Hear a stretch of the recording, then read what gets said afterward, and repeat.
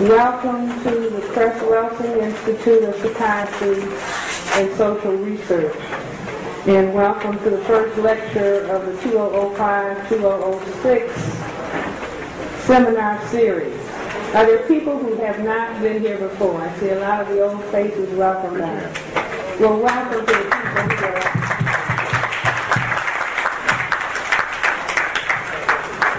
people who are here for the first time.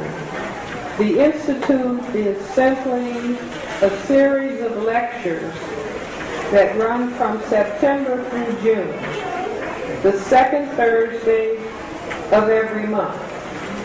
The lecture is always about racism, white supremacy. Why is that so? The reason that the lecture is always about racism, white supremacy, I'm a general psychiatrist, child psychiatrist for the past 30 plus years.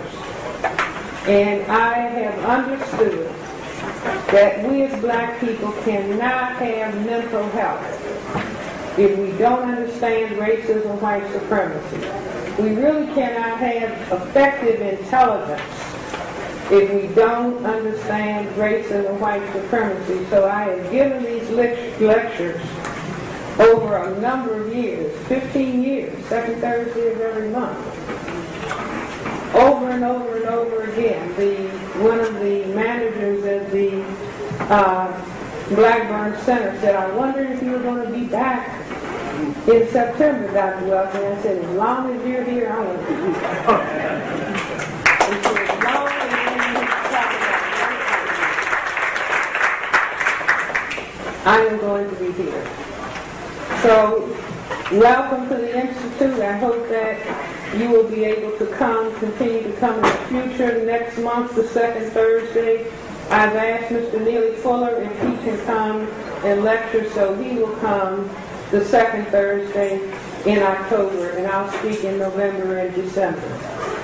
And we will continue through June.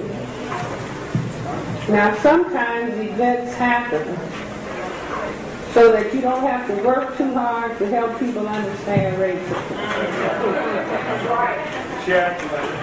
I presented a paper at the National Medical Association in July, the last week in July. I'm a member of the National Medical Association. That's the Black Physicians in America, an organization that started because black physicians many years ago could not become members of the American Medical Association. So black people started their own organizations across the board. The paper that I presented was entitled The Denial of Racism, White Supremacy, and its Implications for black mental health and black physical health. For the past 35 years, with the exception of 2 years, I have always presented a paper at the National Medical Association. And my paper is never about the emotional response of chipmunks. All of my papers have been about racism, white supremacy. My first paper was a paper that some of you are familiar with who have read the ISIS papers or even seen the Cress theory. The Cress theory of color confrontation and racism, white supremacy was presented at the National Medical Association in 1970 in Atlanta, Georgia. You see, so that's 35 years ago. That was the first paper. All the other papers that you find in the ISIS papers, many of those papers were presented at the National Medical Association. The motherfucker and the original motherfucker. Ball games as symbols in the system of racism, white supremacy. So I'm always talking about racism because my experience has been when I was graduating from undergraduate school, 1957 at Antioch College in Yellow Springs, Ohio, my parents said to me, "What do you want for graduation?" And something made me say send me to Germany. I didn't ask them for a car. Maybe I should have. But I said, send me to Germany. I want to live with German people, and I want to ask them personally, did they know what they were doing to their neighbors who were Jews, but Semites of the Jewish religion that Hitler said they are not white? It wasn't their religion that he moved against, but he said because they are not Aryan, they are not white. And so I wanted to live with German people and ask them, did they understand what they were doing? And I lived with German people. I lived on a farm outside of Frankfurt, Germany. And this is 12 years after the end of the war. The newspaper wrote an article, Brown Francis from Chicago is also here. But the young German people, it was a work camp, and the young German people, of course I was the only black person, and there were young German people who were still going around saying, Heil Hitler. And I would ask them, don't do that. You know, like if I came up on them and they were doing that, and I would say, don't do that, and they would say, Entschuldigen Sie bitte, you know, excuse me. And they would stop when I was around. But they would continue to do it, just meaning that even though the war was over, they believed in what Adolf Hitler stood for. And a reason that I have always read a lot about that, and you'll see in the flyer, one of the pages says New Orleans is America's Auschwitz. Because I may have 100 books in my library about what happened in Germany. And if you read about what happened in Germany and what led up to what happened in Germany, you will see the same thing. The people that were lined up, waiting for transport, they had the Jews lined up. They wouldn't give them water. They wouldn't give them food, and they didn't have any sanitary amenities.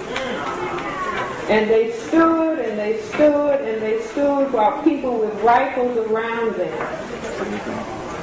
to put them on trains to go to a concentration camp. Now, if you listen to the news carefully, even the mayor of New Orleans talked about it. That the people that were on that, what was it, I-10 or that overpass, they wanted to get off and go and get water and food. But the soldiers prevented them. Armed people prevented them from getting off of that overpass. See, now, when I was talking to my colleagues in psychiatry, now these are black psychiatrists from all across the country, I have the reputation of, oh, here she goes again, talking about racism. But more people come to my section. Francis, when are you speaking? What are you going to talk about from all of the different sections? They try to schedule me at a time. A lot of people can come because the people always want to come and stay and ask questions. But my colleagues are still very timid. Now, see, do we understand that? See, that timidity is related to there is opposition to black people talking about racism. You see, there are all kinds of implied, if not overtly stated, threats. I was a professor at the university, Howard University, medical school, Department of Pediatrics, in 1968 to 1975. And that's where I started writing about racism. I wrote the Cress theory of color confrontation at Freedman's Hospital. as assistant professor in the Department of Pediatrics. When I expected promotion and tenure, some of my colleagues, you know the grapevine. So some of my colleagues whispered to me, Francis, you're not going to get promotion and tenure. Now, I was a student at the medical school at Howard. Knew all the professors, knew the dean. And I said, why? And so they said, because of your political ideas. So, you know, like a naive young person, I go trotting off to the dean's office and say, you know, I'm sure you know that I want promotion and tenure.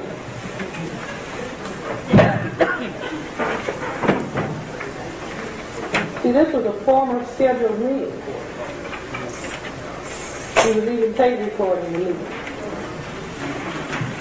And I said, but I hear on the grapevine that I'm going to be denied promotion and tenure because of my political ideas. And I said, what political ideas? And he sat and said, that paper that you wrote. Since I'd only written the one paper. And I said, well, what's wrong with the paper?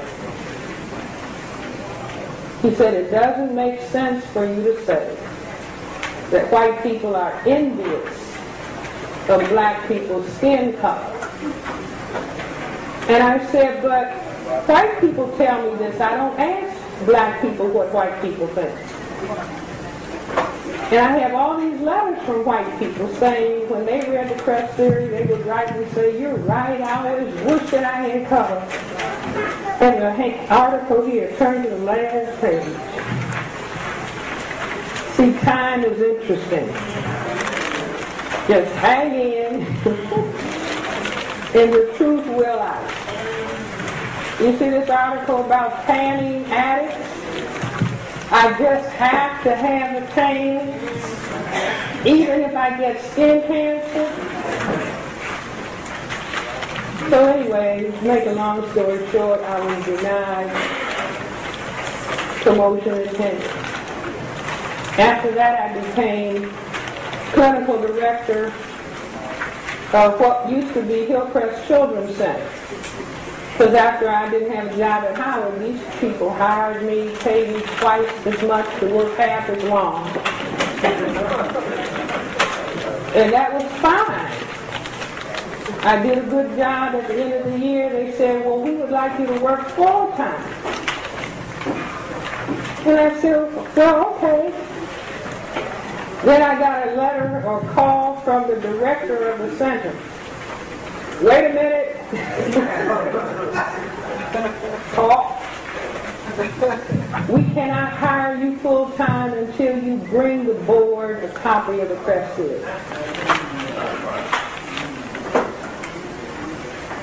See, but I had also had an earlier experience in working at the North Community Mental Health Center, which is right up on Spring Road. And when I decided, well, let me work with the children's program. All the children are black. Let me work with that. But there were no black people in charge of the program. All the psychiatrists in charge were white. And so when I said, okay, I'd like to work in the children's program, and the head of the children's program scheduled a meeting for us to talk about me being hired up on Spring Road. All the children were black, the black community, all the families were black. And he said to me, you have an excellent reputation as a psychiatrist. However, all of our other psychiatrists are white. And you make white people uncomfortable. So I just kind of laughed. I chuckled and I said, wait a minute, you're telling me that I have an excellent reputation as a psychiatrist, which is supposed to be our job. And here we are, the black community, all the patients are black, all the families are black, but I can't be hired because I make people uncomfortable. I said, isn't that funny? Fortunately, the head of mental health at that time, that's a long time ago, was one of the black psychiatrists who forced him to hire me. But you understand? You get the picture. See, it's not easy, so I understand black people's nervousness about talking about racism. You see, but I'm a third-generation physician. My father was a physician. His father was a physician. Back before 1909 was when my grandfather died. I never knew him. But he was political. His wife, my grandmother, my father's mother, lived with us, grew up. I grew up with my grandmother. And my grandmother would always say, your grandfather was a race man. Your grandfather was a race man. He spent more time outside of his office politicizing the people than he spent in his office. But my grandmother kept saying, your grandfather was a race man. And that term, for maybe younger people don't know what it means. How many people know what a race man is? A race man, that was terminology that was used perhaps in the late 19th century and early 20th century to indicate that somebody who was committed to, not committed to being accepted by white people, but being committed to the development of black people. I remember the head of the Department of Pediatrics, because I guess I was always kind of radical. And the chairman of the department said to me one day, he said, Francis, I think you really love black people.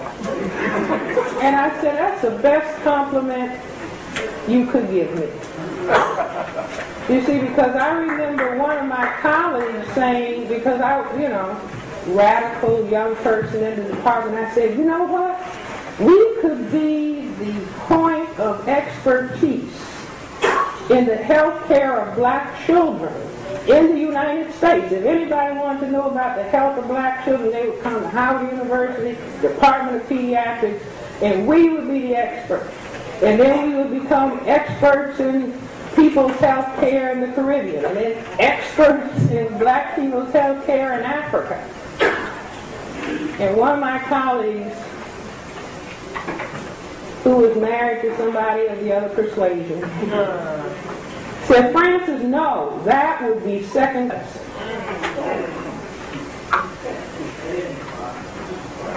To become experts in self. You see, but I'm glad I was raised the way that I was. You see, when my parents always lived, worked, and I'm not bragging, I'm just talking about, well, how did I get from there to here? I didn't have a choice. It was the way I was raised. You see, be political, help black people, focus on the problems of black people. Your job going to medical school is to come out and help black people, not to go to Harvard or Yale or Princeton, where there might be 3 black people. So that was my orientation. So I started writing about racism, like what's making white people do the things they do. And in the I started writing the Cress series, 1968, 1969. I was interested in what was making black people mentally ill. See, I trained at St. Elizabeth's Hospital. And then I trained in child psychiatry at Children's Hospital, looking for what is making black people mentally ill, because I want to know, because I'm going to be a doctor to black people. But that was not a part of the curriculum.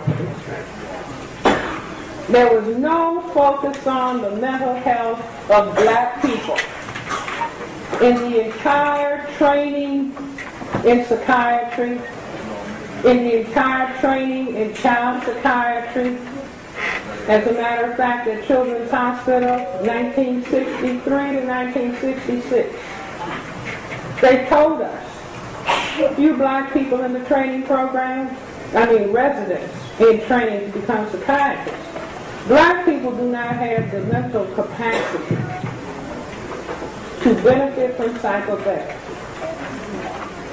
The best treatment for black people is medication. Now this is 30 plus years later.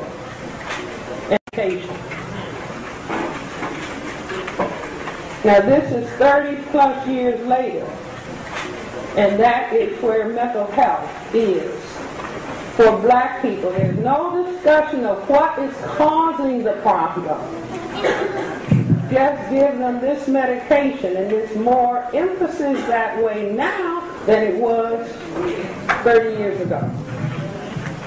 You see, but I still was looking for, wait a minute, what this racism is making. All I took histories on. Racism would be someplace in the history, just like racism is in the history of every single person in this room. Affecting parents, affecting grandparents, affecting great-grandparents. Racism was being put on those slave ships.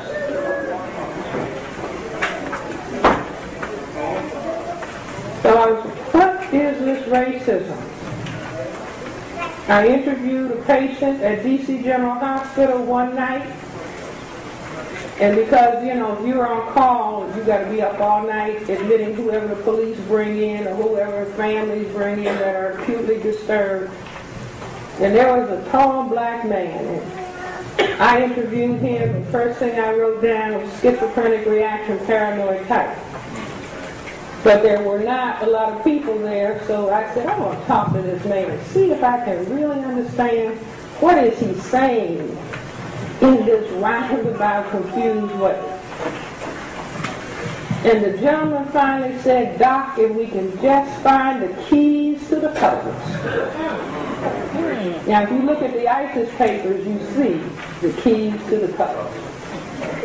He said, if we can just find the keys to the colors.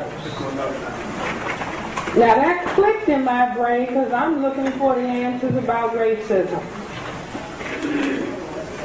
So 1968, while I was doing a fellowship in child psychiatry, I'd be sitting in my office, quiet, at night writing up cases, and I would get this message.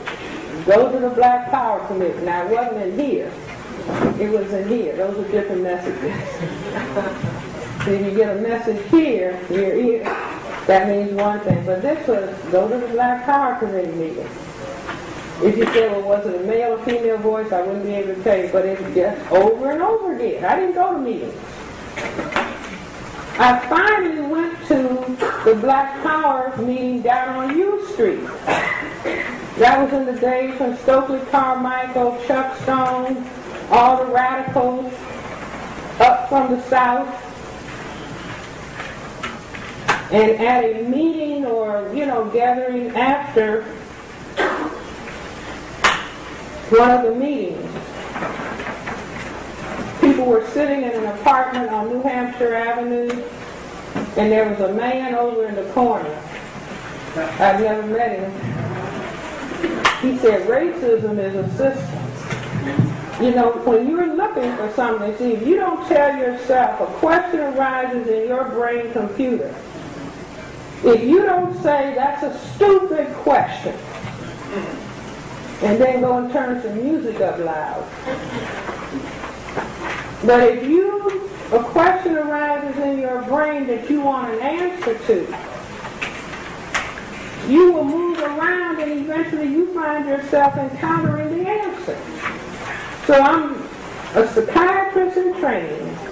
Training program doesn't teach anything about racism. You have to battle racism in the program.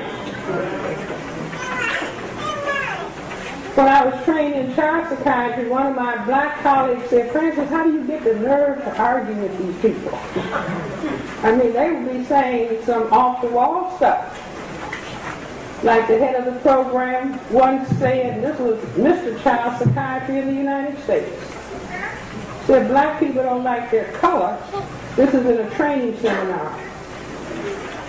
Black people don't like their color because they're the color of bowel movement. Freudian psychoanalytic theory. And I said, what in the world are you talking about? Because I grew up with my mother reciting Paul Laurence Dunbar's Little Brown Baby with Sparkling Eyes. Not you, the color of bowel movement. But anyway, that's the history of psychiatry. But go to the Black Power Committee meeting. After the meeting, here's a person that you've never met saying racism is a system. And my brain, it was almost like statement connect, there's your answer. And so I started talking to Mr. Neely Fuller, who's going to lecture next month. And I used to live right up on Fairmount, 743 Fairmount, right across Georgia Avenue. And we would meet in my apartment, Mr. Fuller, myself, another colleague who was training in orthopedic surgery. And Mr. Fuller would talk about his ideas. And we would be kind of yelling and screaming at each other because the other colleague, he was a Marxist. I had been a Marxist and put it down because it didn't answer the question. I remember going home one day from college, and you know the family is eating dinner, and I said, I'm a Marxist. And my grandmother said, the more education they get, the dumber they get.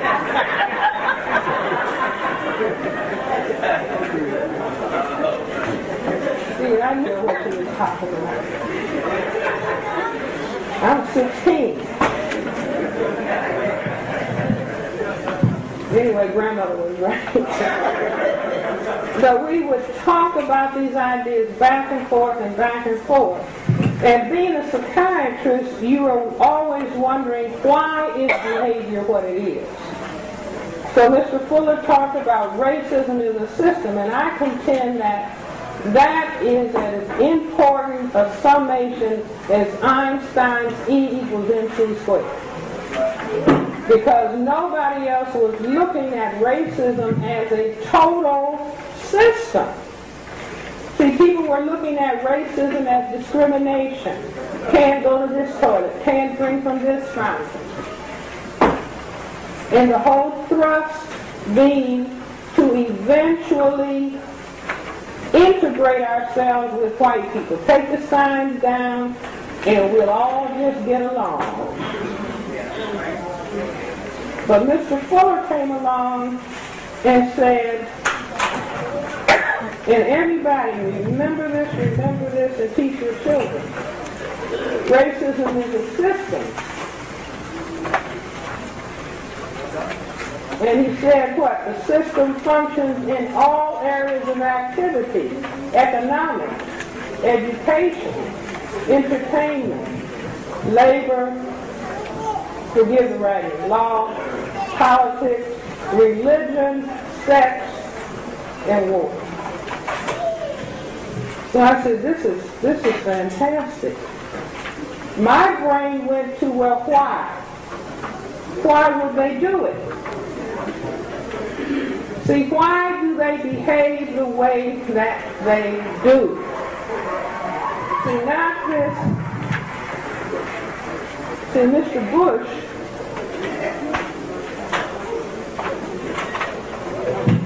he said, now these people might get a little bit excited. So I have to call in their minister.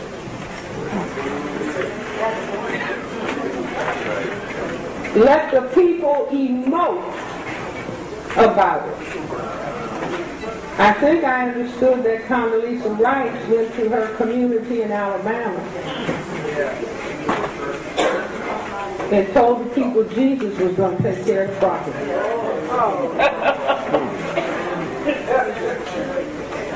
See, now that puts you in one frame of mind. See, that was what helped hold us during slavery. Don't misunderstand, because I'm baptized Baptist. Under the water. In Cress and Methodist. A&E, sprinkle. So both sides of the family, so I'm not knocking, demeaning anybody's religion. But there was a white woman at the Race Relations Institute in Nashville, Tennessee, until they stopped Raymond Windward, who's now at Morgan State, from having the Race Relations Institute. But the white woman, because the young black person said, I don't want to talk about racism because I'm a Christian. So an older white woman spoke to him and said, look, I'm white, I'm from the South. We taught you all three things. From the South. We taught you all three things. We taught you what to focus on in the book. Slave, obey your master. Turn the other cheek. And you will get your reward in heaven. So you don't have to deal with why. The slave is not to reason why. The slave is but to do or die and get the reward in heaven. Now other people are focusing on getting what they want on earth. You see, but if you can get people to focus on heaven, and I'm not knocking it because there was a period where it was so crushingly hard for us. There was nothing for us to focus on other than there must be a reward somewhere. But the white people were strategic in saying what we will do is give you an image of the Son of God as looking like us. So you'll always be waiting for us to come and save you. You won't think in terms. Let me analyze the problem. And let me organize my thinking and my behavior in such a way so that I can solve the problem. We can think about Richard Williams, the father of Venus and Serena. He looked at tennis one day and said, oh, people are making money playing this. I'm going to make me 2 children. They weren't even there when he concluded that. I'm going to make them. Bring them into being. And teach them how to play this game, and they're going to be 1 and 2 in the world. People go crazy. You see, but he was analyzing. Oh, this is a game. Okay, it's played knocking the ball back and forth. Okay, and then you can make millions of dollars learning how to play this expertly. Now, I know I'm going to have to train my children at home because if I put them out in the fire of racism prematurely, they will be beaten down. So I'll keep them at home until they're strong. And then I'll put them out there. Do you all understand? Analyzing the situation. Now, I understand they may be, Jehovah's Witnesses or Seventh-day Adventists? They've got a religion. But he was talking about analyzing the game. What's going on? What do you have to do to be victorious? And then learning how to do it. But you've got to answer the question, what is going on? So Mr. Fuller said what's going on is a system of racism. The system is white supremacy, and racism is white supremacy. So don't anybody leave here saying racism and white supremacy. Racism is white supremacy, and white supremacy is the only racism. There's no black supremacy on this planet. As rapidly as the economy is growing in China, there's no Chinese supremacy on the planet. If people see them getting out of line because they have analyzed the global situation, they say, well, we'll make a SARS virus or avian flu. If we need to, we can knock them out of position. So racism is white supremacy. I can stand, if I was of the mind, and call people who classify themselves as white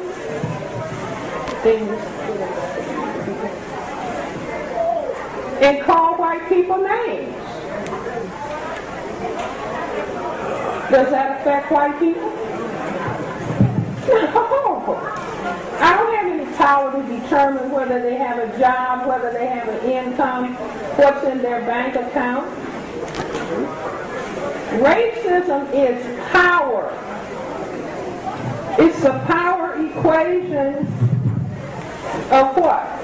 Over non-white. Please put that in your mind, because I entitled this talk New Orleans Wake-Up Call. That's right. Yeah. That's right. Yeah.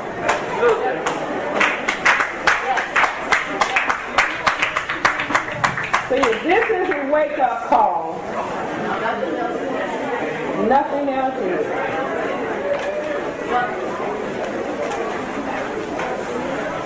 As they say, we have crossed the Rubicon.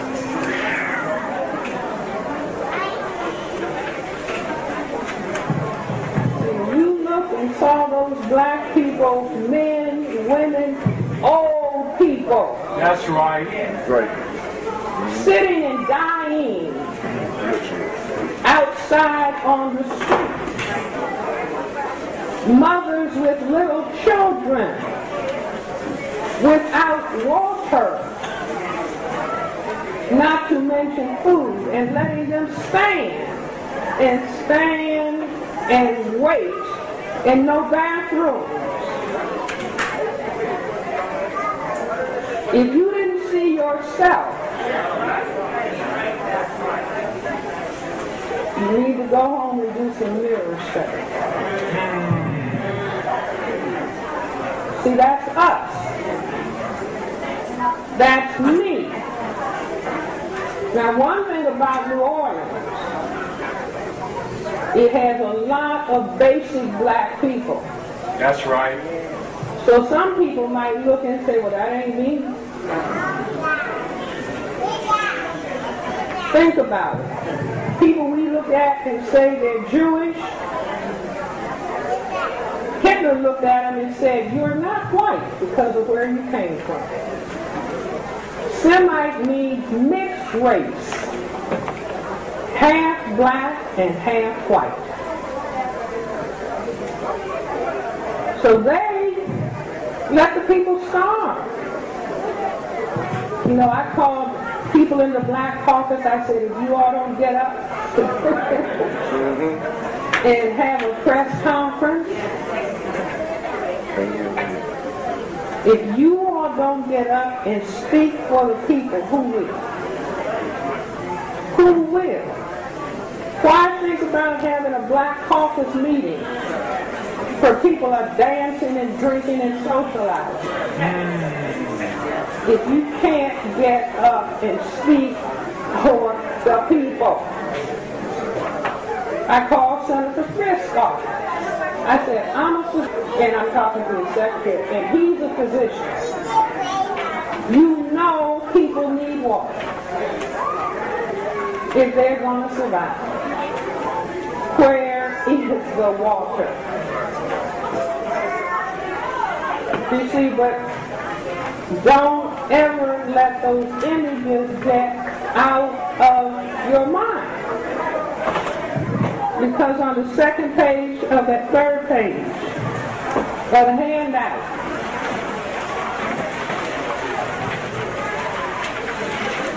This is an interview from National Public Radio. Just look at the bottom paragraph. You can read the other part of it tonight. This is a study that was done, all levels of government officials, in March of this year. And they determined 112,000 households the people wouldn't be able to get out of a flood if a disaster came in New Orleans. So they knew. That's right. They knew what would happen. See, now this is what you got to chew and digest. See, they were so busy talking about looters, rapists, murderers, Refugees. criminals, when you've never seen that number of people standing quietly, patiently waiting. I called CNN and Fox. They might have had to take me to say. You know, how dare you call these people criminals? Criminals. See, but we had people, oh, they're looting. That's right. But the white people were finding food. That's right. See, but the reason that our brain computers go in that direction is because we have been trained to hate black. Hate ourselves, hate one another, and it's hundreds of years deep. See, it's hundreds of years deep. And when the black people in the 1960s started talking about black pride, you know, people are giving their lives to get voting rights, giving their lives, and out of that came black power, black pride, black self-respect. And the powers that be said, and they actually went around. I was here in Washington, Black Power days, and they would come up with a mic. What do you all mean when you say black power? We really didn't know. You see, but just words, black power, black pride, black self-respect. But they understood, and they said, we got to kick this in the head. We've got to make them movie stars. And we will make them call each other niggers and be glad to be pimps and prostitutes and drug dealers. And that will knock any concept of black pride, black power, and black self-respect in the head. And so then it moves up another generation. Oh, what we'll do with these young people, and older people too, we'll have them call themselves niggers, and bitches, and whores, and dogs, and thugs, and gangsters. Now, when you see those people standing without food and water and shelter, they had trained us to say it's all right to call us niggers. We're niggers. We're thugs. We're gangsters. We're life unworthy of life. That's a phrase that came out of Nazi Germany. Life unworthy of life, because Hitler and his propaganda apparatus knew if we put degraded images of Semites to the Jewish religion in the paper every day, then what we have planned for these people, the German mind will be prepared to allow it to happen. Lay it down. Niggers.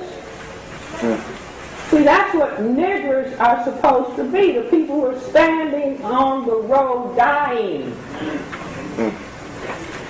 without anybody caring about their lives. Little babies separated from their children. I called the White House today. It's a decision, wasn't it? That's right. To separate the children from the parents. Right. And not know who they were.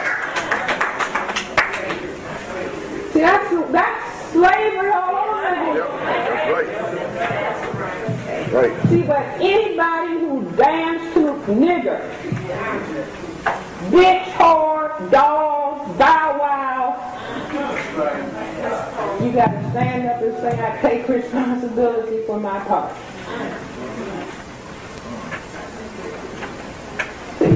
White supremacy said, I'll pay you millions of dollars to stand up. Grab your genitals. Sucking it to each other on BET. Then I can end up calling you rapists,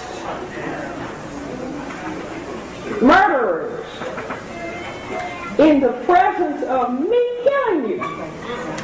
But I'll have the whole world looking at you as a criminal element. And I paid you a lot of money to help me do this to you. But you didn't understand racism as a system, so I could do it to you.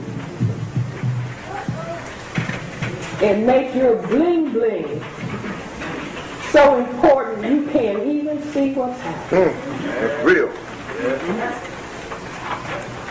So we have to give the system A+.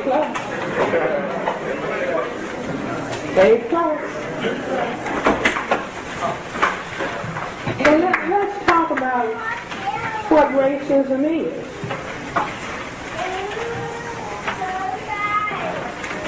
I was reaching back in my basement to get where's the fertility levels.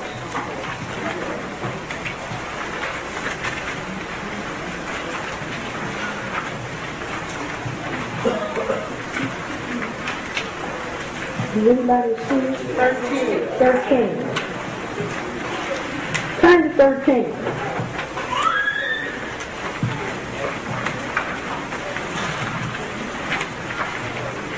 This was in the handout in 1904, 1903. 203, rather, I'm sorry. 1906. Fertility rates around the world.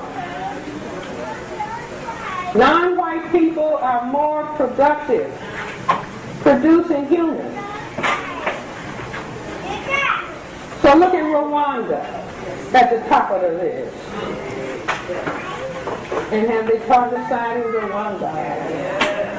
And Mr. Clinton apologized, oh, I should have done more to stop it. Hey, the road to hell is paved with good intentions. Malawi, Ivory Coast, Uganda, Angola, all of these people producing many, many people. Look at where the United States is. Rwanda is producing 8.5, the United States is producing 2.1. Next page, wanted more babies. What kind of babies? So when I raise the question, racism is a system for maintaining the power equation of white over non-white. And I said to myself, well, why would they do this on planet Earth? And I just thought about the things I learned in school. See, everybody ought to love school, go to school, learn to read, love reading, read everything you can get your hands on. Have so many books in your house, there's no place to sit down. So I said to myself, why? And I just started thinking about things I've learned. And whereas the white population refers to itself as what? Majority. The white population on planet Earth is fewer than 1/10. That means that the black, brown, red, and yellow people are 9/10. What happens when the 1/10 meets with the 9/10? And they have sex? Strong Thurman?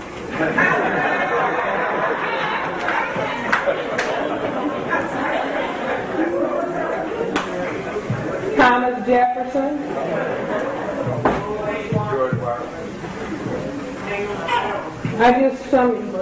Our Chief Scout student, Anthony Jones, sent me an article about Arundel on the Bay in Maryland, that they had some Nazi literature put out in the community.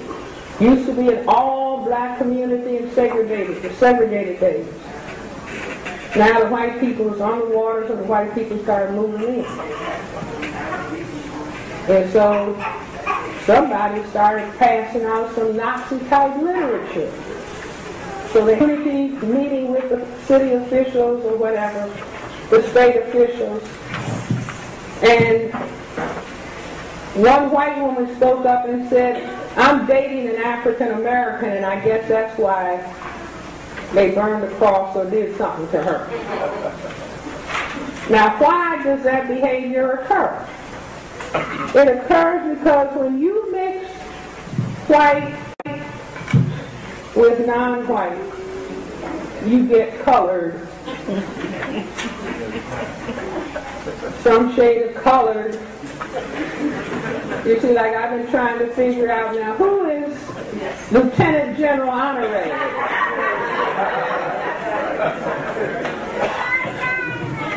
See, when I saw him yell at that white troop, "Put that gun down, you are not in Iraq." And the soldier's face turned red. I said, "Honorary must be club member."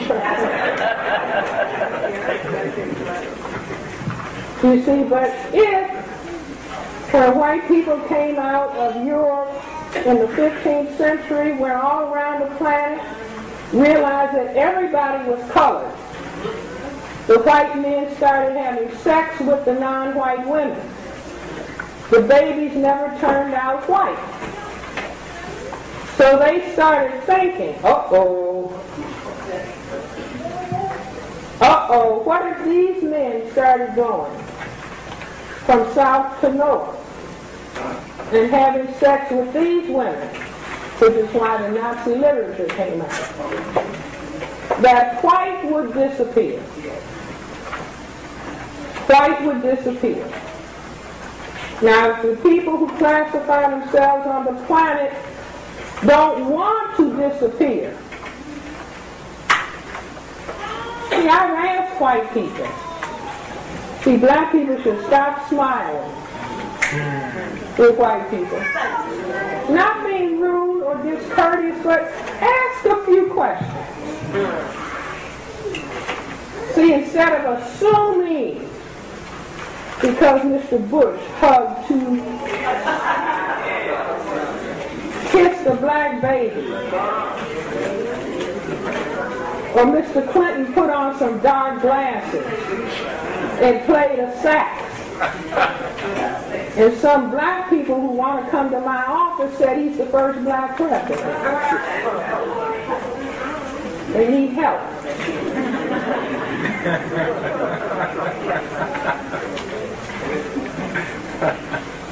See, it doesn't take much for people in the program to hate themselves.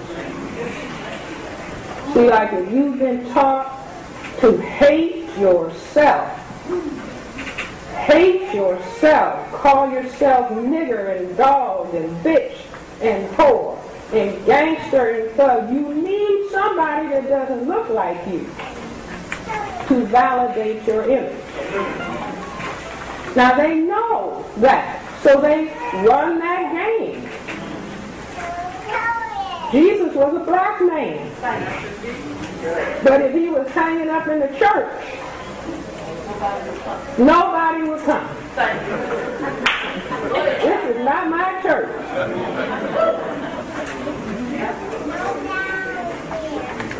They told us that Mary couldn't get a room in the inn.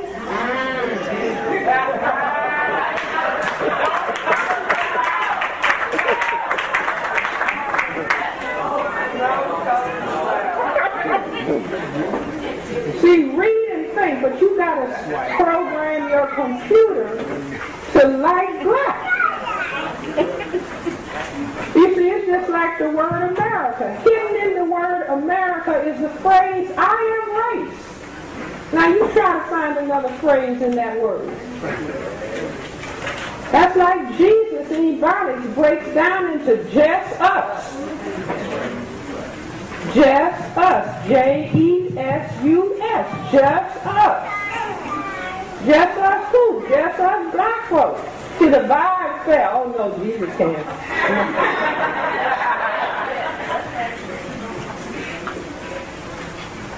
See, Jesus arose amongst the Semites of the Jewish religion, who were under Roman rule. The Romans had miscegenated the Africans and then lined the people up on the basis of color. See, that's just like if you look at our more educated groups of people, you will find the lighter people. You go to the prison, you find the darker people under white rule. That doesn't mean lighter is better. It means it's white supremacy operating.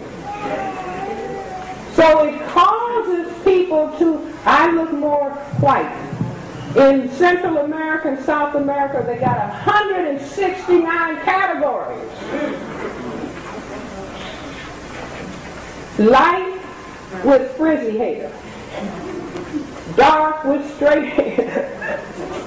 You see all of these different little variations, and then the people line themselves up, white, black, blue eyes, and at the bottom, basic black, high helix hair.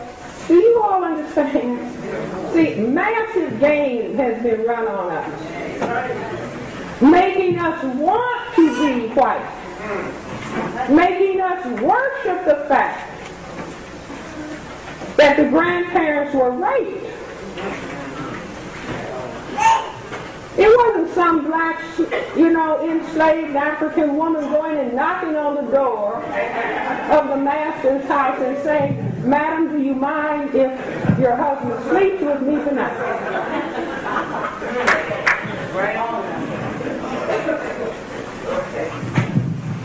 Do you all understand?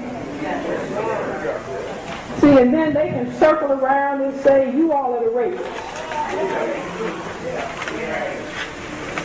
Train you to sing about being a rapist. Oh, they're so clever. But they realized that if they could disappear, then wait a minute, we better find methodology to control this non-white majority. How do we prevent white genetic annihilation? See, they don't have any boom, boom, boom music. No, they sit down quiet, real quiet, so they can think. We have a problem here. So how are we going to manage this? Well, we don't have to worry about the females. We can let them slide a little bit. But the males are our critical problem. Why is that so, class? Genetic annihilation. See, we can let the ladies slide. Give the ladies jobs even. But we can't let the men slide. The reason is, see, that's the question again, why a particular strategy? not just by accident. See, they sit down with their little tiny minority selves and think. See, even tennis. Somebody asked Arthur Ashe and Jimmy Connors what they thought about the game of tennis. Arthur Ashe said it's a fun game. Jimmy Connors said it's a matter of life and death. Life and death. See, it's not just sports, it's life and death. Being winners, being on top, being superior. Who does this Althea Gibson think she is? Who does Serena and Venus, who do they think they are? No. You see what they say? Now, your thing is to play loud music, play, shake booty, and dance. Now, we're going to be over here quietly in some acoustic line room and think. And they concluded it was just simple, basic physiology. Men can impose sexual intercourse. We have imposed sexual intercourse on all of these non-white women. Women can't rape men. If I went and found the man of my choice in the room, pulled out my M16 and said, you are going to have sex, and I frightened him, what would happen?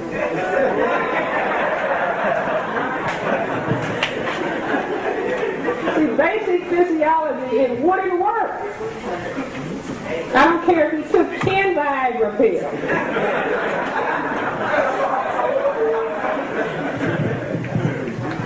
See, the Creator probably said, look, I don't want you to ever be in a position when you're in danger, you start taking pleasure and can't run, so I'll fix it so. He said, look, I don't want you to ever be in a position when you're in danger, you start taking pleasure and can't run, so I'll fix it so it won't be any pleasure, and you can flee. You see, so because their issue became white genetic survival. See, and I've asked white audiences, do you want your children to be colored? Do you want your grandchildren to be colored? Do you want your great-grandchildren to be colored? Do you want your great-great-great-great-great-great-great-great? What do they say? They say no.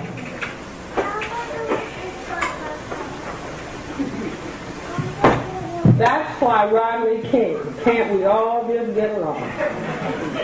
Won't work. Why Dr. Martin Luther King envisioning, I have a dream that one day little black boys and little black girls, little white boys and little white girls will all play together.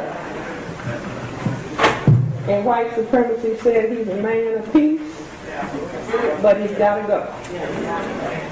Because that dream will become our nightmare. That dream will be white genetic annihilation. Are you all with me? Yes. So they said, no, we've got to put the pressure on the black male. The more color he can produce, the greater the threat. That's where it comes to, if you're black, get back, brown, stick around, yellow, mellow, white, right. The less color, the less threat of genetic annihilation. But even if you pass white, and they know that you are really colored material in your genetic history, which is why Adolf Hitler said, I'm looking at you, I can't quite tell. Because you all have been miscegenated for 1,000 years. So I want to know, who is your grandmother? Who is your great-grandmother? Because if I am interested in white purity, I can't have some little genes sneaking in. You can't see them on the surface, but they're hidden and they might show.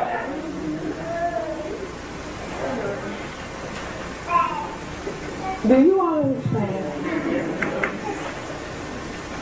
Now see, this is in spite of everything that we want and have been taught for generations. See, I remember the song we sang in Sunday school. See, my grandfather was head of the deacon and trustee board, so you know we was there every Sunday. Couldn't get your ears pierced. Couldn't wear red.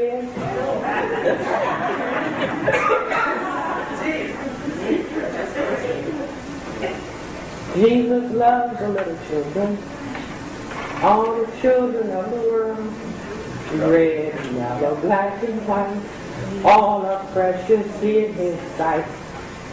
Now see, just follow those words. Red, yellow, black, and white, all are precious in the white man's sight. What calls Jesus? What's on the Sunday school card? What's in the pictures? And if Jesus is white, His Father has to be white. Now that's in our computers. You see, that's why black people will have a musical, Arms Too Short to Box with God. Meaning you can't fight white supremacy.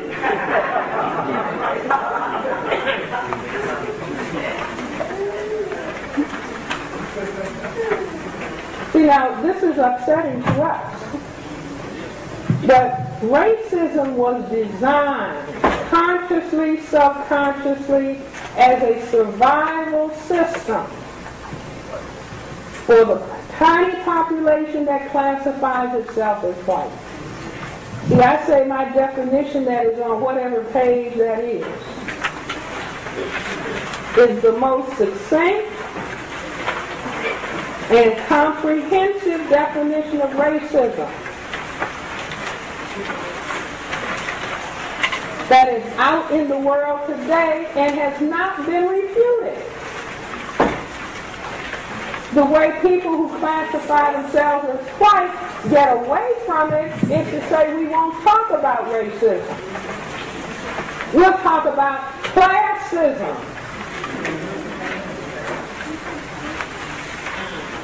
It's not really race, it's class.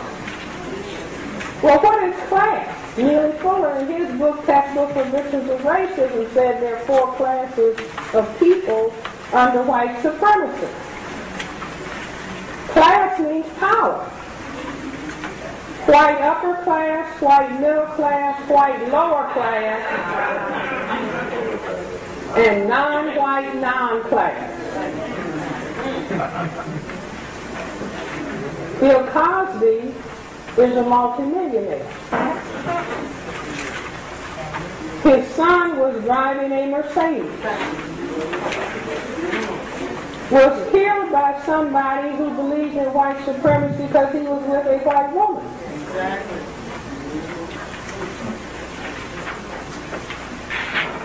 Somebody else came to mind.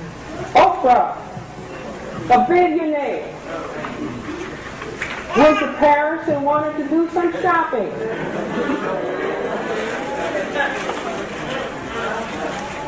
They wouldn't let her in the store. She had already been treated like that on Madison Avenue in New York. Now some of the rap artists with all their bling bling money said what the way they get around it is to call and make a special appointment to come in after hours when they won't be an embarrassment.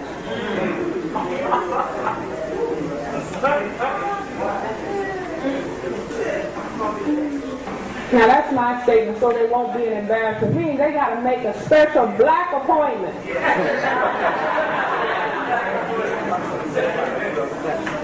In a store that other people walk in at their leisure. You see, so money, as though the amount of money you have makes class, class makes power. How many black people driving around in a Bentley or a Mercedes get stopped and ask, where'd you get this car, boy? That's what they say. Get out of the car. Put your hands on top of the car. Now, boy, don't get sassy with me, because I'll blow you away, and you know I will get away with it. Now, do you understand what I'm saying? So, class, forget that. See, these are ways, I don't want to focus on racism. Let's talk about class. Or better still, let's talk about how black people discriminate against each other.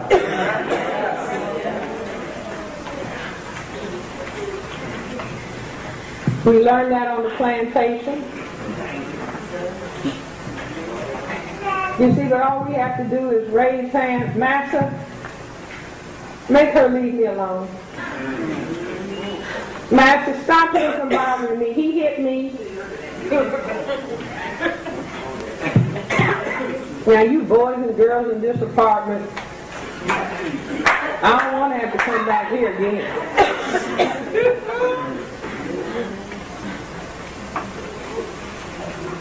See, that's the $1.8 million home. 911. See, meaning, class means power. Power. White upper class, white middle class, white lower class. Those may be some poor people in Mississippi. How many of you saw those pictures with all those supplies stacked up in Mississippi?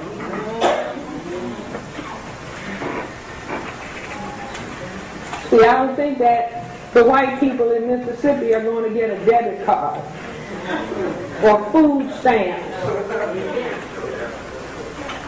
as opposed to M-O-N-E-Y.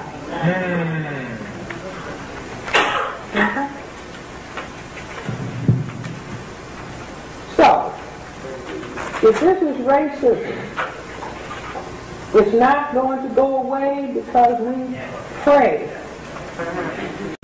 It's not going to go away because we pray. See, the Creator must be sitting somewhere. He, she, force, whatever. Saying, I made you all the first people. I made you the mothers and fathers of everybody on this planet. What page is that? Picture with the albino mutant. 15.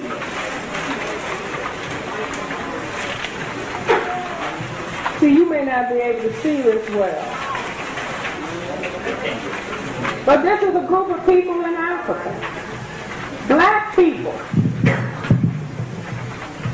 And standing in the middle because some white photographer said, I want to take this picture, is this little albino mutant white. This is where the white race came from. All the paleontologists and anthropologists are saying human life began in Africa. The first people were black. All black people and anything of color can have a genetic mutation to albinism. They have albino alligators. The white bunny rabbit you see is an albino bunny rabbit. White mice, white rats. Somebody told me it used to be an insult to say, you got so many roaches, you even have some white ones. You see, the roach population. See, in other words, you only get a mutation after a certain number. You see, it's not every other person is a mutation. But mutations come, very, very low frequency. And so if you have a huge population of roaches, you're likely to have some that are white. Now, what did the African people do? with their mutations to albinism. The same thing that people do here with a genetic malformation. They put them out. Now, I'm not saying, I said to an audience of white people, maybe as black people we have to take responsibility for being the first abusive parents, because when we produced you as mutations and put you out of Africa, and then you say your history began with Romulus and Remus nursing on a wolf. That means in foster care.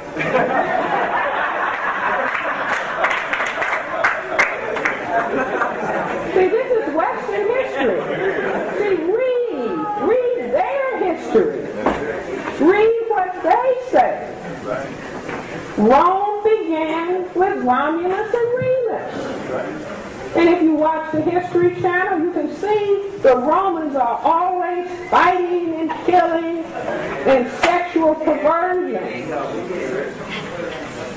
They had a segment on blood and sex. Because they didn't have any home training. Raised by a wolf. Essentially meaning, basically raised by themselves. Didn't have home training. Which is why white people want to talk to black people, Mammy and Pappy and Uncle Ben. See, they still want to be fed. Aunt Jemima, pancakes. Uncle Ben, rice. See, this is deep symbolic meaning. I say Oprah show. She's a brilliant woman, but no offense. She's saying to the white people, honey, baby, tell me what's the problem?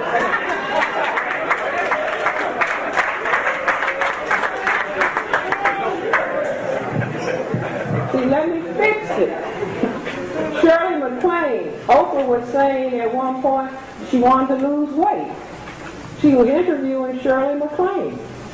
Shirley MacLaine said, if you lose weight, you're going to lose your show. You see, I don't even think she understood what she was saying. It just jumped out. You see, Mammy can't be skinny Mammy.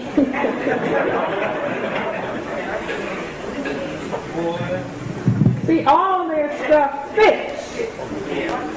And if we ever reach a point where we want to take responsibility for ourselves, as opposed to somebody is going to come along and solve our problem. See, if we decide we're going to solve this problem, that means we have to understand what we are dealing with. Nobody solves the race problem without a definition of racism. When Bill Clinton was president and he set up this big committee, racism, he said racism and solving racism was going to be his legacy. Then he got the Monica thing. You see, but he set up a race committee. Brilliant historian John Hope Franklin was chairman. At a meeting at the Race Relations Institute, I asked Dr. Franklin, did the committee come up with a definition of what they were going to solve? He said, no, they didn't. You see, so it's like, it's possible to play games with people. If you want to know what Mr. Bush thinks about racism, did he cancel the racism conference in Africa? Cancel America's participation. We're not going to deal with that. Mr. Clinton left office, well, that was going to be my legacy, but I didn't get to it.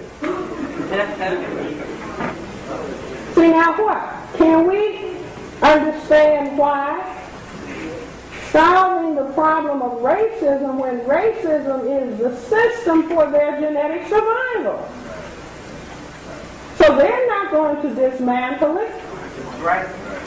We have to be the ones to say, well, this is our understanding of what we're dealing with. This is what we think. This is what we understand the problem to be. I mean, I think it's obscene. If 50 years from now we're still going to meetings, there might not be any of us left. You see, because they said, wait a minute, the black male can cause white genetic annihilation. White females say their ideal mate is tall, what? Dark and handsome. A white woman stood up in one of our meetings, said she's married to a white man, but she wants to have sex with a black man.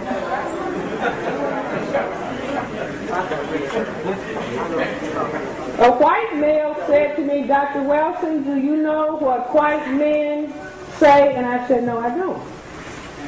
He said, white men say they're not men until they have had sex with a black woman.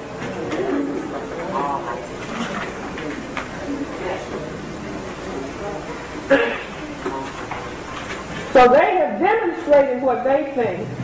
See, let's look around, look at our multicolored white male penis work. I meant to say brush work. See, we have to get real, ladies and gentlemen. We have to stop. Oh no, it's not racism, it's the race card. It's the whole deck. It's the whole system. Is there any area of activity that anybody has experienced, economics, education, entertainment, labor law, politics, religion, sex, and war, where black people don't experience racism 24/7? Is it entertainment? Turn on the television. See, when you see all those white women with their blonde hair, straight, you're learning racism. The children are learning racism. The children are learning this is supposed to be beautiful. The Aryan ideal. Even though it's bleached.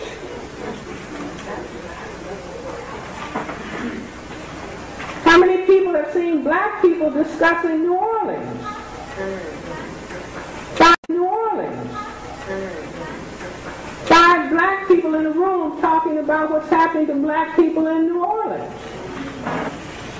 3 black people sitting and talking. 1 black person talking without being contradicted.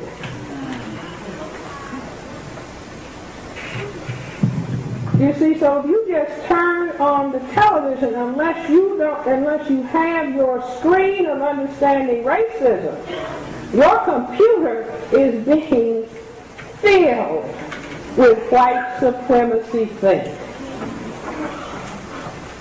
Everything that we look at, a part of white supremacy thing. And if we're going to understand our situation, it's not a question of hating white people. That's a waste of time. Being discourteous to white people, waste of time. If you're going to sit down and play a chess game, you're on the black side of the chessboard. Are you going to win by hating your opponent and making faces at your opponent and sticking your tongue out? No. You tell your opponent, make your best move. Make your best move, because I understand this game. I know how to play it. So when Mr. Fuller does a whole book on these are the moves that they're making on their side of the board, so to speak. These are the moves that black people need to make. The first move is to understand racism, white supremacy. I have Mr. Fuller's statement. If you don't understand white supremacy, racism, what it is, page 5, what it is and how it works. Everything else that you think you understand will only confuse you. You see, it's just like watching football. If you don't understand the game, you don't understand all those different little running moves that the people are making on the field. But somebody who understands the game knows exactly why every move is being made. Because of what the game is all about. That could be true of basketball, any sport, tennis, soccer. Understanding what the game is all about. And our brain computer has to fight with. No, I want to believe they love me. See, and this is where something very critical comes in. We have to learn how to love ourselves. Each individual person loving themselves, not asking, baby, do you love me? Forget that. See, love yourself and interface with people who can respect your respect for yourself. You see, but not starting with, well, wait a minute, I know we've had generations influencing patterns of parenting, influencing parenting absence because of racism, white supremacy. So we have to consciously undo that by learning to respect and love ourselves. Take off your clothes when you get home, stand in front of a full-length mirror, and say, I like myself just like I am. All right. That's right, brother. Not if. No qualifications. I love myself just like I am. I respect myself just like I am. I don't have to have a quarrel. Some reporter called me last week. Dr. Welsing, I want you to give me a call back because I'm doing this article on how black women relate to each other. What's the important determinant of how black women relate to each other? That's a question, class.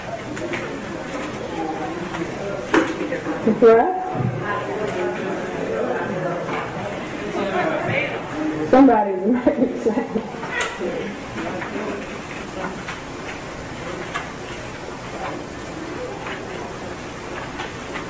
Racism, white supremacy, and whether or not the person has been taught to hate themselves or like themselves, that's one part of it. Page 16.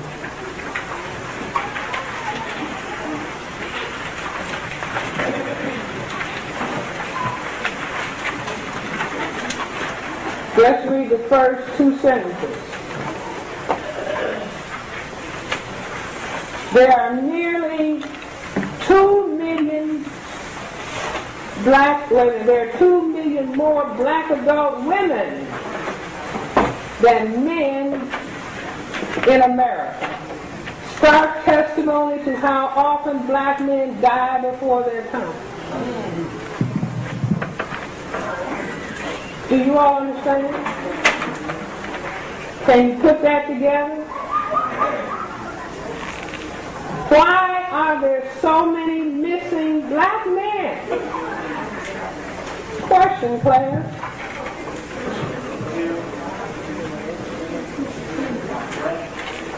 This class is going to have to take the class over that tonight.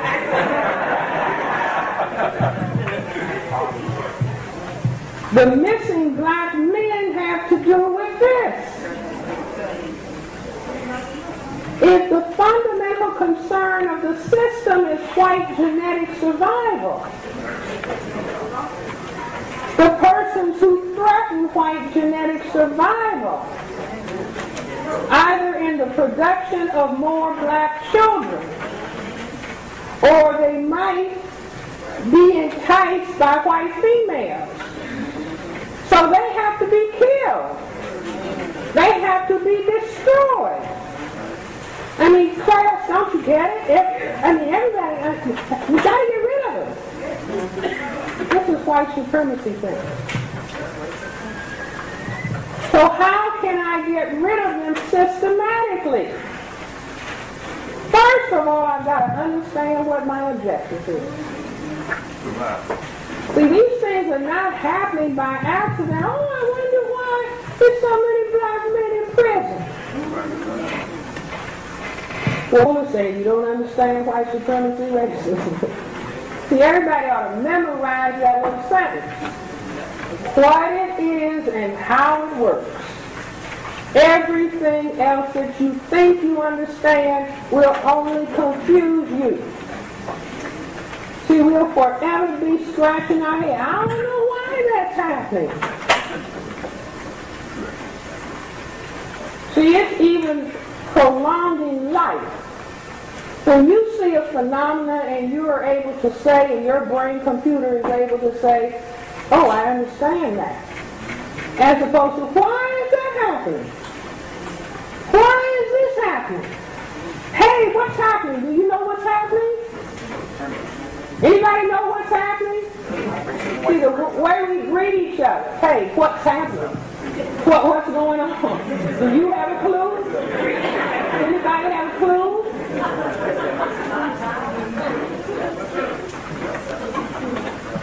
See, as opposed to, somebody said, Louis Armstrong said, somebody said, say, Pops, what's happening? And he said, the white man is still in charge. See, that's like New Orleans. See, the black people can play those horns, play the piano, make the white folks happy. But a physician friend of mine, native of New Orleans, she said, New Orleans is like the Upper East Side of New York and this the West. That's right. She said, sometimes you'll turn a corner in our community and you'll think you're back in the early 1900s. That's right.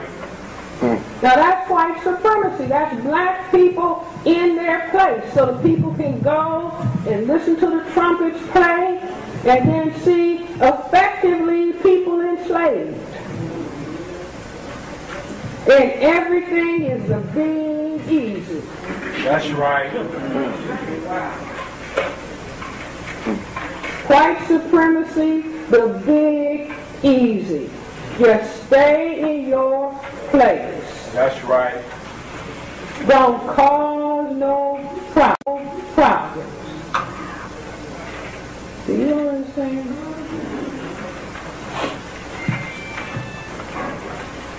So, the attack on black males. Racism is a war against non-white people in general, and black men in particular. Now, if we begin to understand that, the dynamics of racism, and we begin to ask ourselves, well, now, what are we going to do about this war? What are we going to do about this situation? Sometimes our answer has been, where's the party? See, that probably is why Black Caucus weekend turned more and more into a party fest. Do you see fashion show? Because when you start talking about black people's problems, what's the first thing you run into?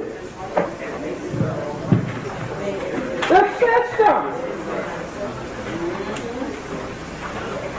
If you talk about housing, if you talk about unemployment, if you talk about can't get loans and how banks are treating black people, if you talk about poor education, the cost of college education, failing elementary schools. What can we, black male-female relations. They'll have a symposium on black male-female relations. Somebody might start talking about perfume and positions. Been there, tried that. Doesn't work. You can't have male-female relations and men knocked out of their roles. You can't have male-female relations with unemployed men. Bush says he's going to be promoting marriage amongst the black people. Marriage is a business. You have to have income. If you don't have income, you're going to start fighting. Yep. Are you all with me? Yeah.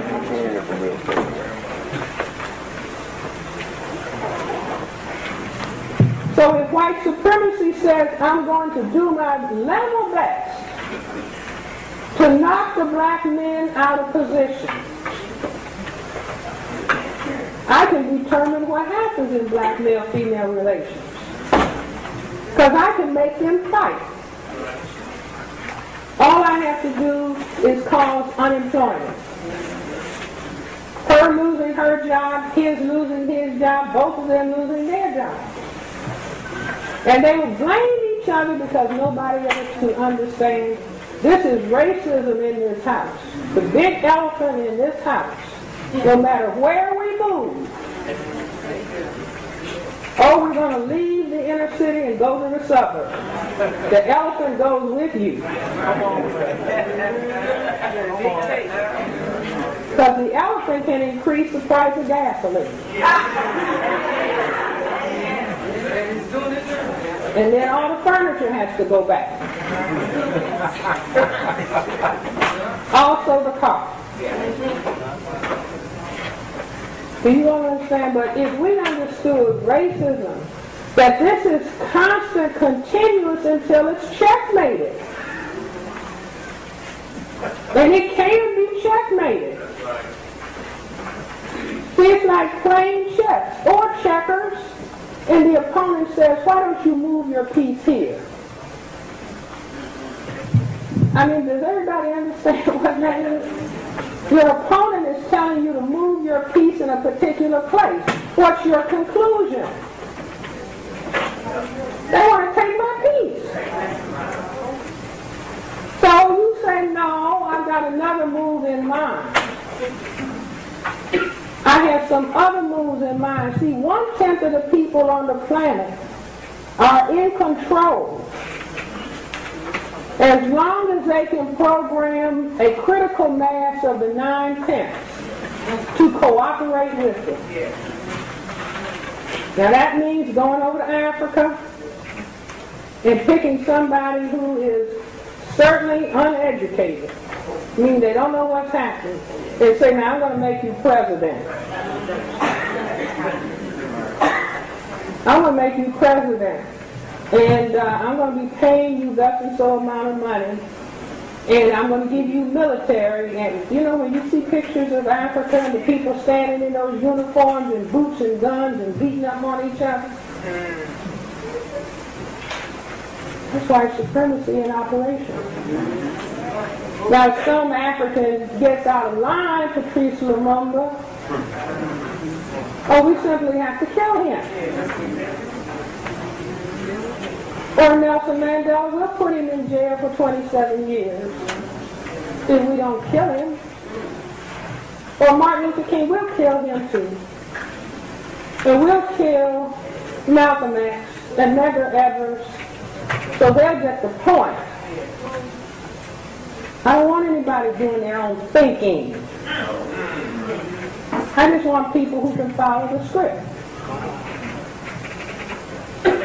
See, unfortunately, people got the Kanye West. He spoke the truth.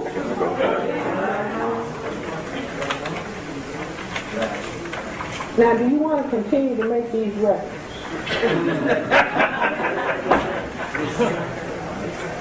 I think an apology is going to be in order. You see, but it's not just dependent on Kanye West. It's dependent upon how are we thinking, speaking, and acting, and what do we understand. If we had a critical mass of black people just walking around understanding what the deal is. And like the African proverb says, each one teach one. So if you understand, you're not teaching the next dirty joke, the next new trashy language. See, we would frighten white supremacy to death. Uh-oh. Hey, they're not calling themselves bitches and whores any longer. We got a problem here. What's happening? They'll be saying what's happening. No, we can't get them to call themselves niggers. Chris Rock is going to stop his show. Or the Boondocks young man, who's got a series coming out where they're supposed to be using the word nigger frequently. New season. Because if black people say it's okay to use the word nigger, it doesn't mean anything. See, but black people into understanding, not expecting that the white side of the chessboard, they're going to keep doing what they're doing. They say, this is my survival. I'm trying to survive by whatever necessary means. HIV, Ebola, breaking the levee. That's right. That's right.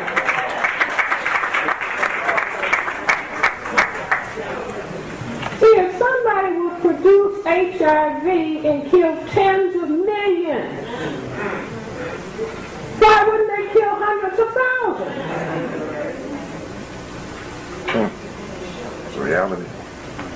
When people sit down and say, I want a virus that's going to attack the immune system.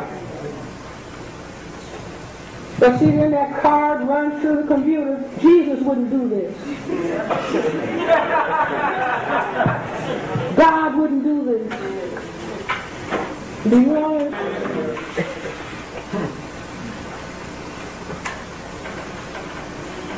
They make viruses. They make ethno-specific viruses. Read a higher form of killing. Read. See, read. Turn off the television. That's right. Read. Reading is more important. Repeat. Reading is more important. Right. Than watching TV. I ran into D.Gregory in the newsstand up in Silver Spring last week. I was buying 4 newspapers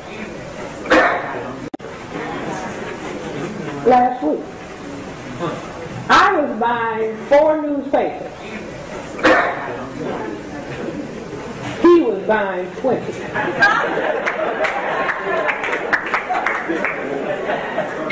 That's true.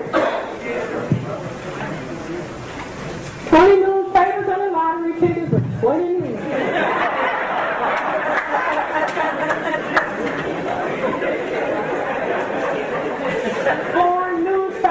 Anybody got a newspaper? I'm looking for information. So when D.Gregory comes up with his ideas, he's way out in front. Because he's read. What are they saying? What are they doing? Oil in New Orleans. That's right.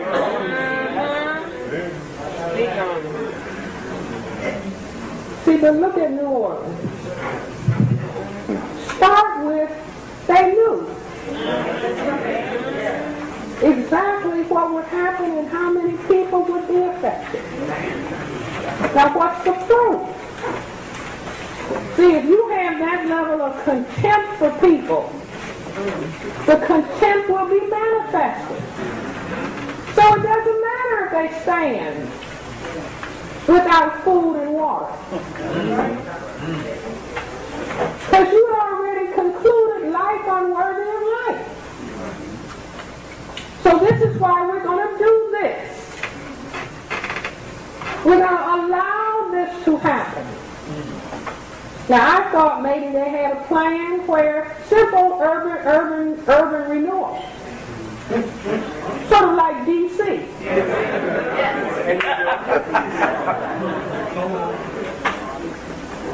They move them out gently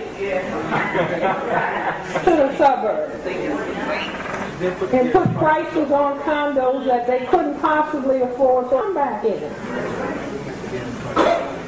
I thought possibly if you went to the urban planning or the city planning office in New Orleans where they could drop charts down of what the new Orleans, the better, the bigger the better New Orleans. When New Orleans comes back in the 1960s after they had the riots, and some of us black-collar people went to the urban planning, city planning area, they were dropping maps of already designed 14th Street. Trees and apartment buildings and parks. And I said, black people are not going to be able to afford to live here. Oh, be quiet.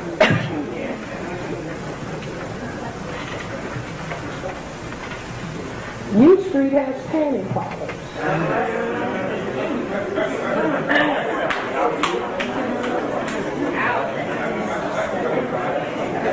I was standing at the corner of 13th and U and felt that cold vibe of all the people around me, almost like, well, what are you doing here?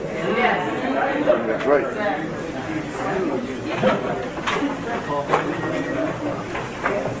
So chances are there's a plan for the new Orleans. So what do? You let them languish without food and water.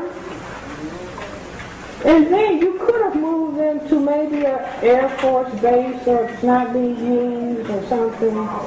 And the people could have been all together. Families could have been together. No, but it's more important to send some to Arizona, and some to Vermont, and some to D.C., and some to Chicago, and some to San Diego. Now, we don't know who went where. And then we'll start to, oh, the water was so polluted. That's what they say.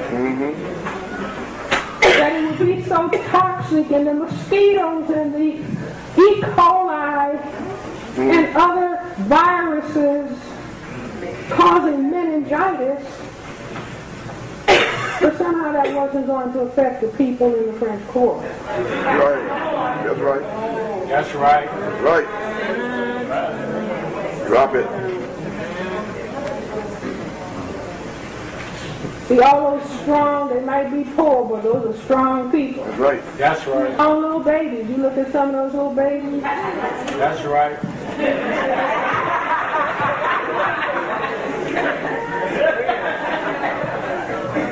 You see, but unknown viruses are supposed to be jumping on them.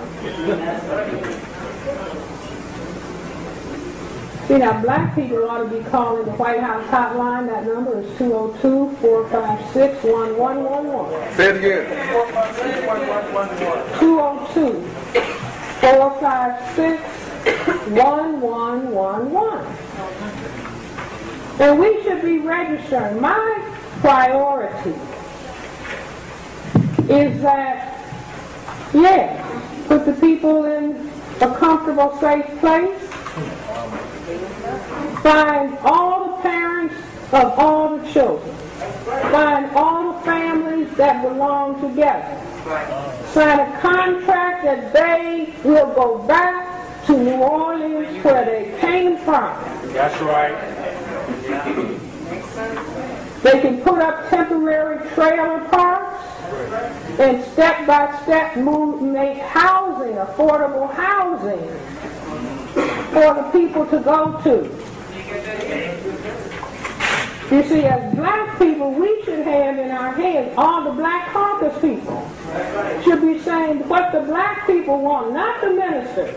That's right. That's right. Getting faith-based funds. That's right. Minister.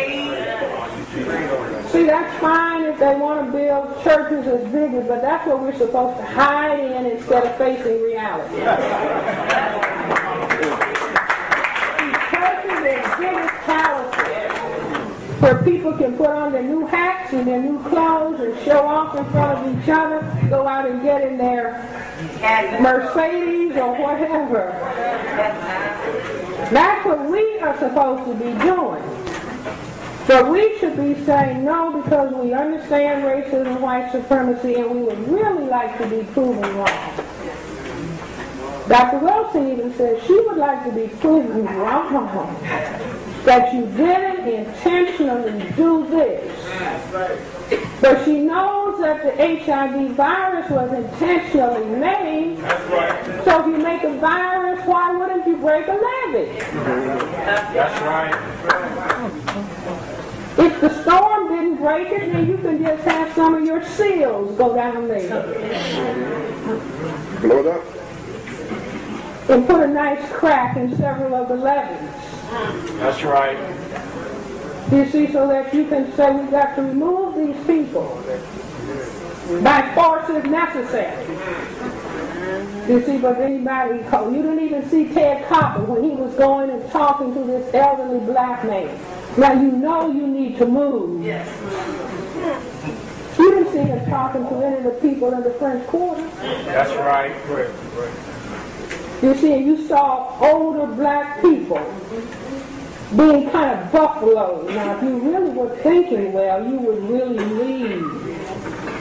You know you can get sick. How many floods have those old black people already gone through? Many. You see, but if it's a plan, you see, and we should all say to the people who classify themselves as white, well, based on your history,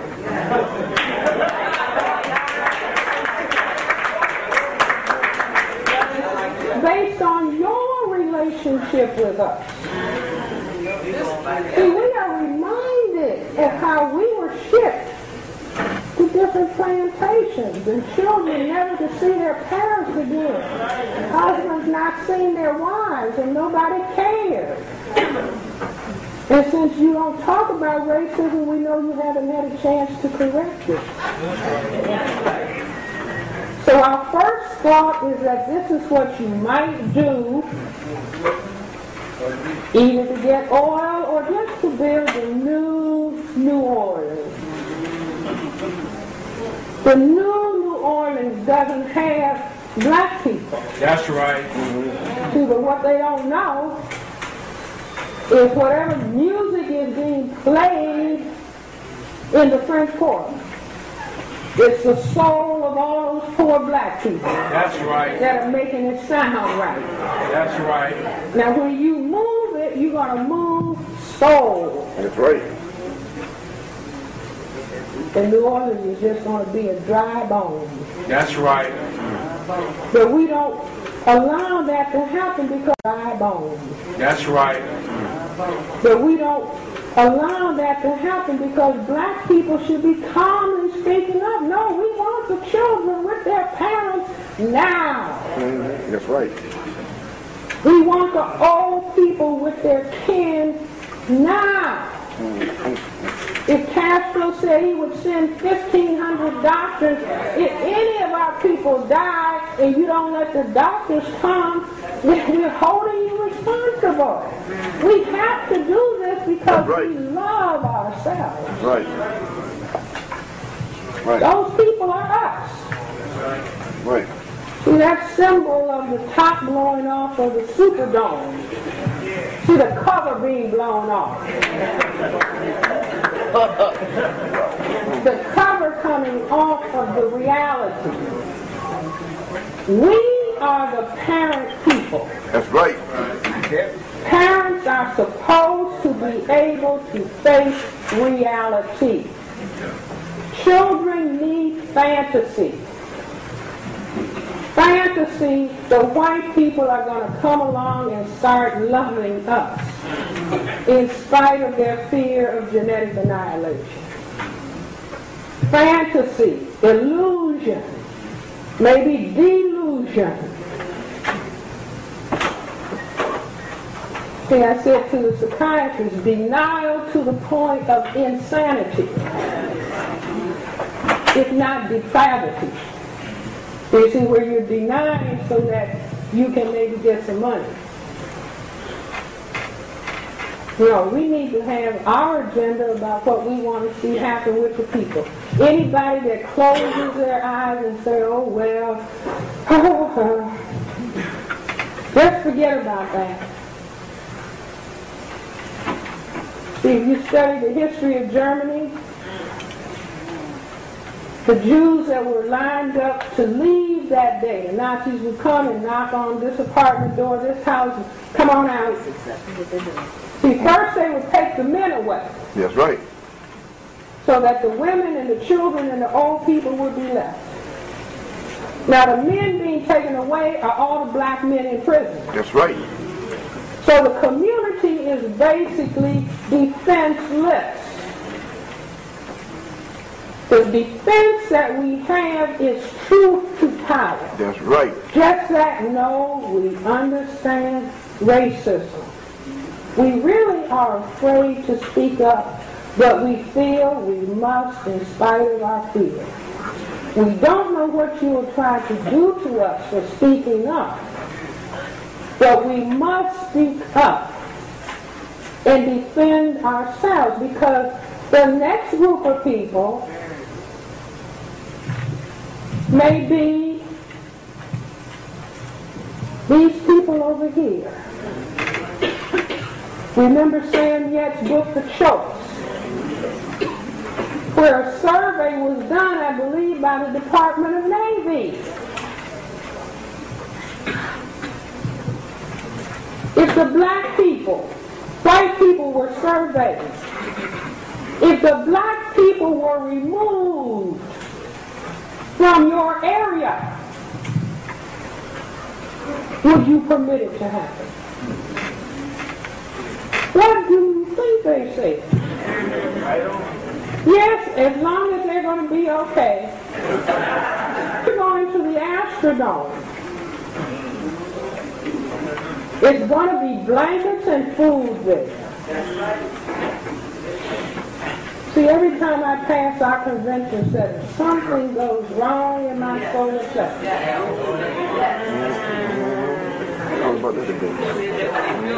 Gigantic buildings, 3 stories down in the ground, but no parking. Space available. Should our people get out of line? They can go to the convention center. And Walter Reed. Raise your hand if you think it can't be done. See, raise your hand if you think it can't be done at 2 o'clock tomorrow afternoon. No, you can't take your records, your CDs. You won't need them. See, I know Jewish people who would tell me they still have a little suitcase packed in the hall closet. See, when I was training at Hillcrest Children's Center, when I was in college, I was a counselor at a Jewish camp in New York. The girl who was my co-counselor, her older sister ended up a social worker at Children's Hospital Department of Psychiatry where I trained. I knew the family. So one day she called me up, Francis, I'd like you to come to dinner. Okay. Go to dinner. I thought it was a group of people. It was just the 2 of us. Husband gone, children gone, dog gone. We had dinner, And then she said, well, let's go in the living room and have a glass of wine. Fine. She said, Francis, I wanted to tell you something. There was a meeting at my home. Now this is 1967. All Jewish people. We met to discuss, Francis, that the same thing was going to happen to you all that happened to us. And what we wanted to vote on was, would we be helping you all? She said, Francis, we voted that we would not be helping you all because we had worked too hard to save ourselves. So I said, thank you. You have to tell me that. That's right. The same thing's going to happen to you all that happened to us. And we voted whether we would be helping. See, but whether they help or not, whether she'd ever said that or not, everybody in here was probably looking at their TV. You saw the way the people were treated. That was not them, that was us. That's right. See, but we can make that disconnect. See, they made a disconnect in Germany. Hitler said, I'm going to destroy you. And they said, oh no, that wouldn't happen because we're Germans. So they could have followed it up by saying, I didn't leave anything in Africa. Because that's where they came from. How did they get enslaved by the Egyptians according to their story?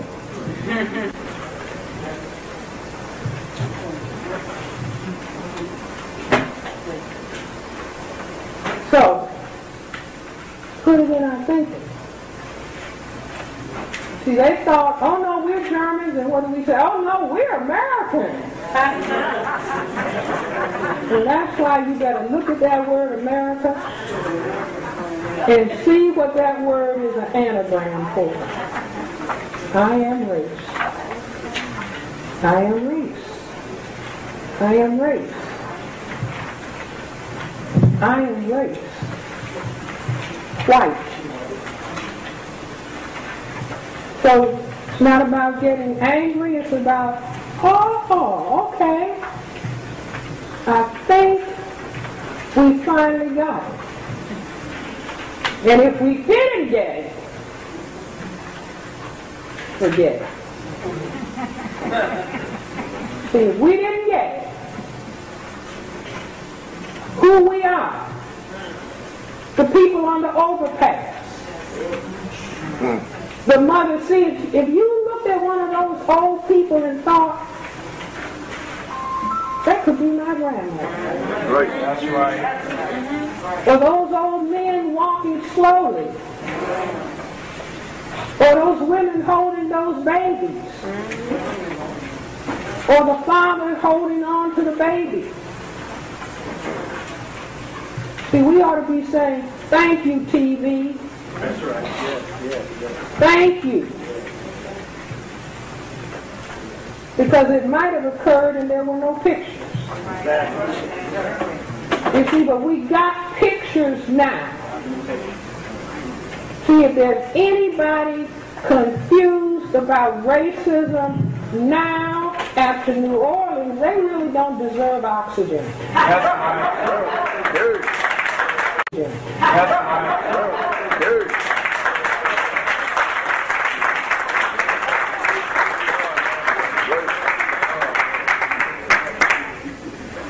See, every black person, and it's not about, forget getting angry with white people. See, because basically they're saying, up in your face. That's right. In the face. Just like our enslavement was up in our face. Selling us on those auction blocks, up up in our face.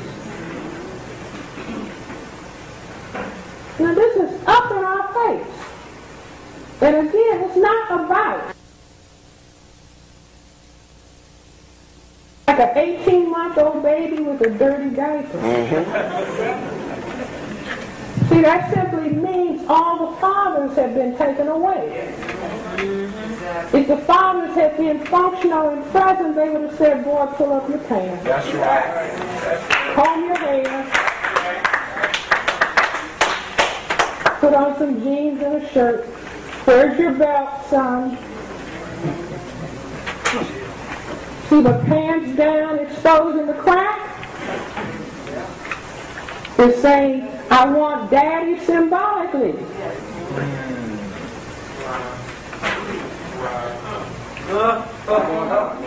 Penis in anus.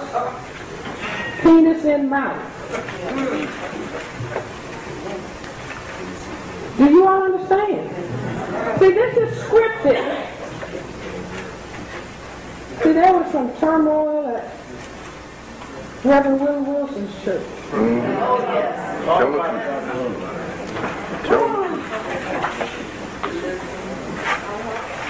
See, not to have any big argument going on in the community. What he was laying out was what the article, the disproportion. The 2 million more women than men. It's just like if you have a prison full of men and no women, the men can relate their sexual urges to one another. And so when the men are in the community and without defiance, conscious defiance of the condition, the women will relate sexually to each other. Do you all understand? Yes. Reverend Wilson should not have been criticized. That's right. He was laying out a reality. This is not about homophobia. I'm not talking about homophobia. I'm talking about human dynamics that will take place under conditions of oppression. But if people say, well, wait a minute, no, the direction we're going in, then we're saving ourselves as a people. We're not going to be driven into genocide. See, but somebody's fear of genetic annihilation will force their opponents into genocide. So we have to decide, no, we're the first people. First. See, and discipline in all of these areas of activity. Sex is fabulous. Yes, it is. So what? See, so what? So what? Do people engage in sex on the battlefield? No. Do they jump out of the foxhole and say, I gotta get some? Hey.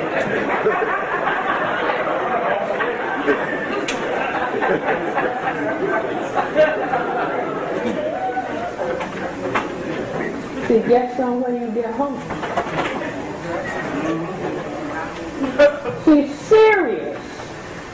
We have to transform ourselves into serious people.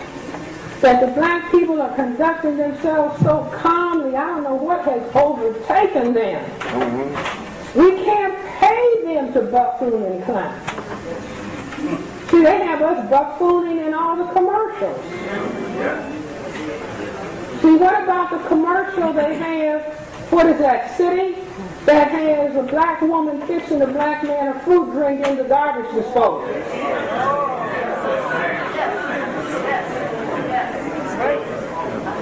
See, we're so stupid we don't get it. Don't get it. We don't get it. We think, well, because they're paying us. The Federal Reserve notes. See, black people, we got to reach the point where respect level is so high. That's right. There's no amount of money anybody can give us to dismount from our self-respect. See, and when I believe that, when that takes place, it was like the Million Man March. Minister Farrakhan called 1 million black men just to come and stand in their self-respect. And the most powerful people in the world ran away. They ran away. They thought it was going to be riots. Just standing in self-respect. See, that's what happened in Vietnam. No offense to anybody who served. Under the Vietnamese leadership, they said if every single one of us has to die, you're leaving. That's right. That's right. And the opponents dropped their weapons and ran at a critical point. That's the power of self-respect. They had all of the weapons.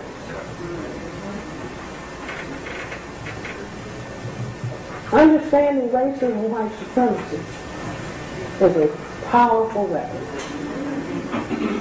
See, they don't ever say Francis Welsing come on TV. What's your opinion about racism?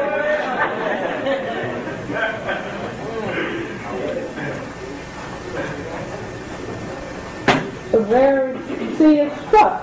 Truth. What's the other person's reality? What makes them tick?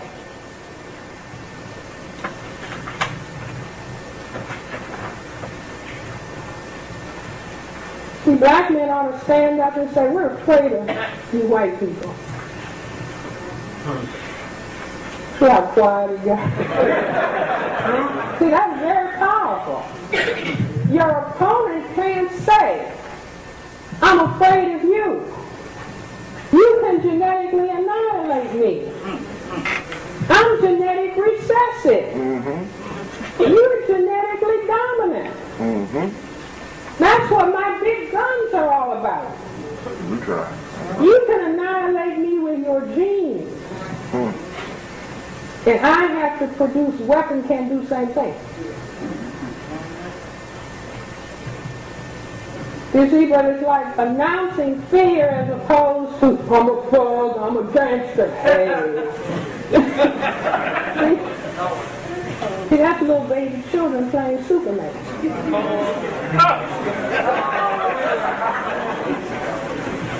Do you understand? That does not frighten the opponent.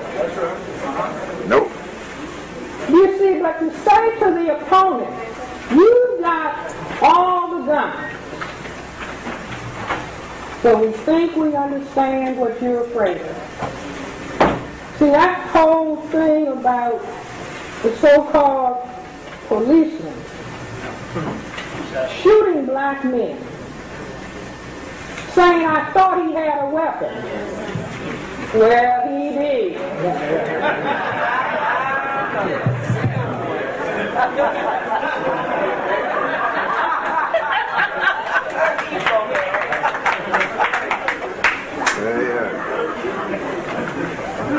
See, it doesn't matter. 14 years old, Emmett Till,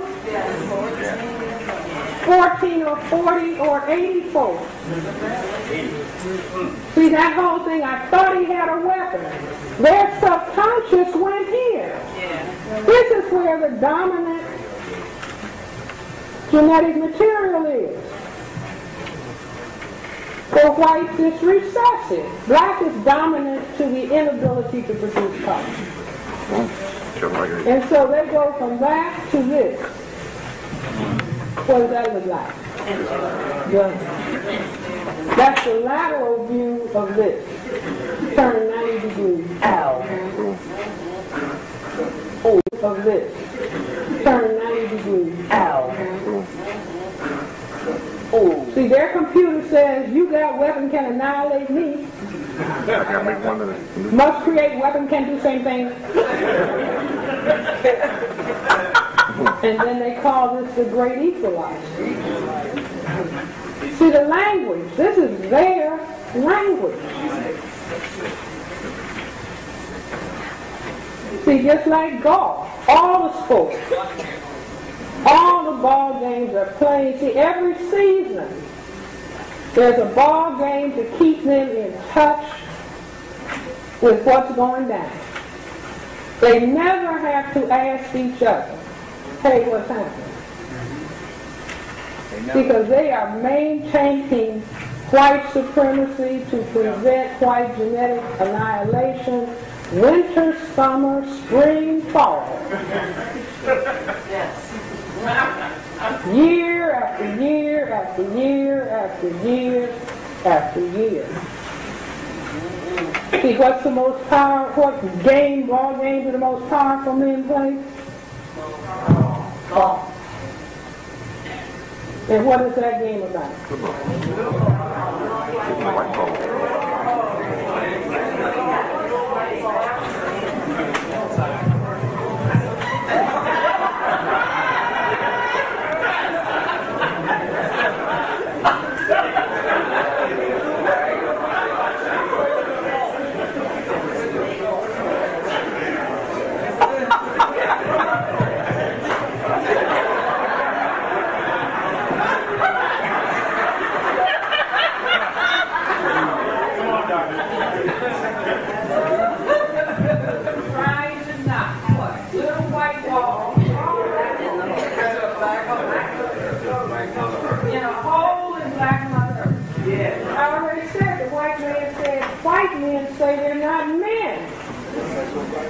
Until they can have sex with a black woman. That's right. And that's what this game is all about. All the presidents.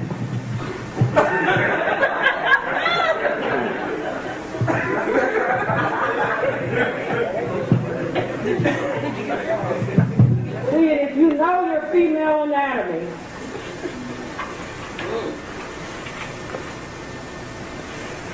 you can do your research when you get home.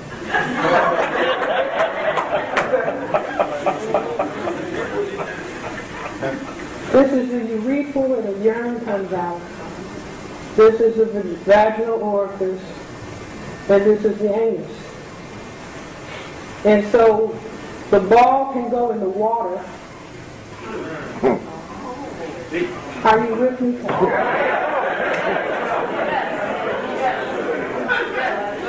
If the ball is knocked in the water, oh my, it didn't hit the mark, right? Or it can be knocked in the sand trap.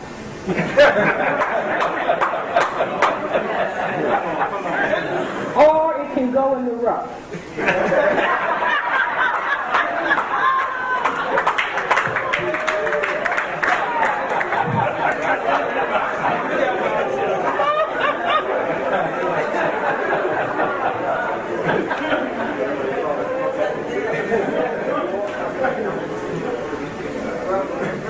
Do you all understand?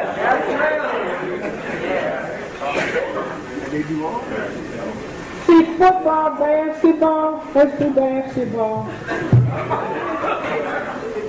See, because if the game is about genetics, and the genes are where, class? In the ball. You are flunking anatomy. In colloquial speech, the testicles, colloquially they're referred to as balls. Is that right, gentlemen? And every season has its ball game. Now we've done golf. Oh, God. I still won't do baseball until that's advanced class. You see, but the reason I came up with this is like once you understand racism, the system, what it is about, then your brain computer is like turning another channel. in your brain computer. It switches over. Oh, you begin to see all the things that are going on at the conscious and or subconscious level in the system. We're trying to understand, decode the system. You know, in the Second World War, that machine that they had that decoded the Nazi code called Enigma. You all better start reading. So you want to decode. Where's the enemy coming from? Where's the opponent coming from? So one day it was so quiet. This was after I was some racing. On a Sunday it was so quiet. And see, when it's quiet, you can think. When it's noisy, boom, boom, boom. The brain computer shuts off from sensory overload. Don't ever forget it.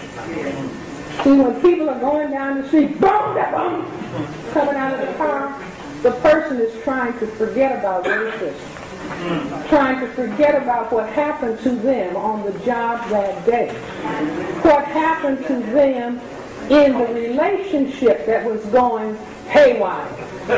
They're trying to forget with the boom, boom. You see, so make it quiet so your brain computer can begin to hum. So I said, why is it so quiet? And then I said, oh, ball game is going on.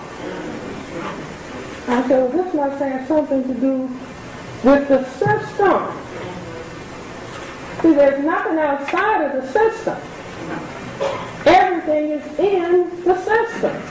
Everything is in the system. So and my brain computer just said, oh, wow.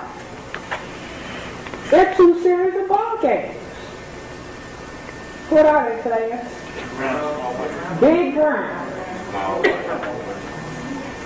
And small white.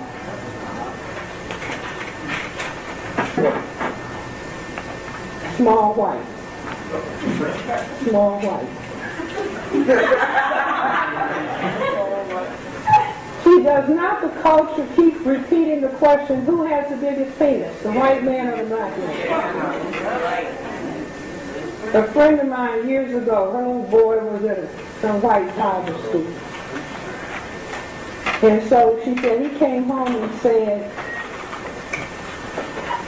Billy said, I have a big penis. Now these are 5-year-olds. Billy White said to Johnny Black, 5 years old in the shower, you have a big penis. So the mother said she was shocked.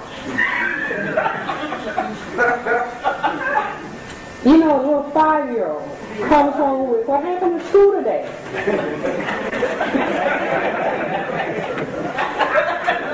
So my friend said she picked herself up off the floor practically and was able to utter, and what did you say? And the little boy said, all black boys have big penises. It's a true story.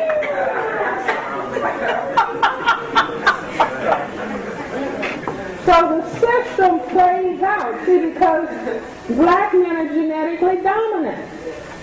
This is how come we have a whole history of what? Lynching and castration. See, black men don't go around castrating white men, cutting off some marbles. No.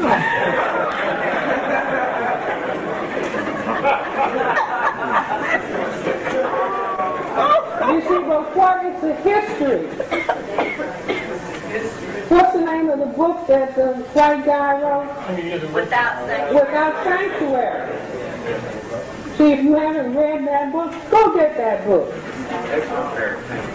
And see the pictures, the postcards that white people would make after lynching and castrating black men. Send postcards to their friends and relatives. Printed picture postcards. You see, so the psychiatrist will say, well, what is motivating that behavior? See, a black man may stab or shoot, but he doesn't go tampering with genitals. White men tamper with genitals. We just saw it in Abu Ghraib at the prison. Yep. Indian men tamper with genitals. We just saw it in Abu Ghraib at the prison. Yep. In Iraq, because those are non-white men. So immediately they go to sexual attack and humiliation. Because these testicles don't do what colored testicles do. So I said, oh, ball games are on. 2 series of ball games in the white supremacy system and culture. Big brown and small white, representing genetic recessive and genetic dominance. So big brown, football, basketball,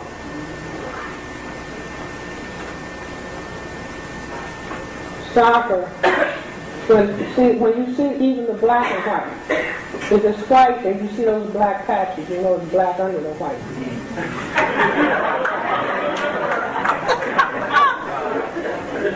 Small white, ping pong, tennis, baseball, cue ball, golf, thank you. Now let's just look at the game of billiards. Hockey, the black puck, the long black stick, black puck going in a white net. Okay, let's just do billiards first. Table, triangle, symbol of vaginal orifice, and all these balls. Long stick, white ball. Take the wrap off, the ball scatters what? Long stick with white ball supposed to knock all the colored balls under the table. Is that the game? White ball is on top of the table at the end. And the game says you don't want to be caught behind the 8 ball, which is black. That means that the power equation of white over non-white would have become reversed to non-white over white, and that equals white genetic annihilation. Are you with me, Clay? Okay, football. The white female says what? Her ideal mate is tall, dark, and handsome. So you have white upright legs at the end of the field. I see a brother getting uncomfortable.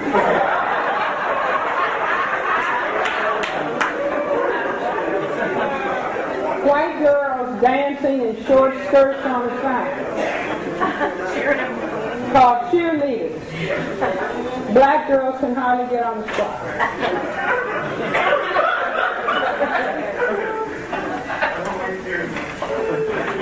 Seeing propelling the ball through the white upright legs. Is that right? Basketball, same thing, white net. Same symbol.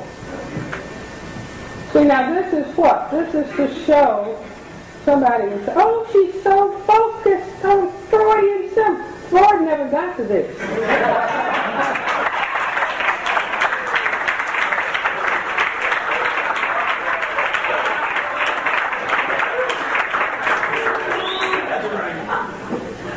Freud never got beyond that big cigar.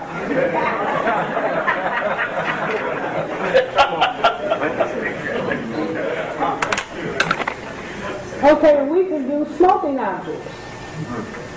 Same thing. 2 series of ball games, 2 series of smoking objects. Smoking objects are phallic symbols. So again, you have what? Big ground. Big ground.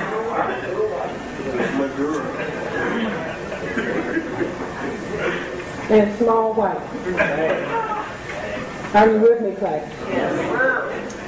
This is our lesson in preventing lung cancer.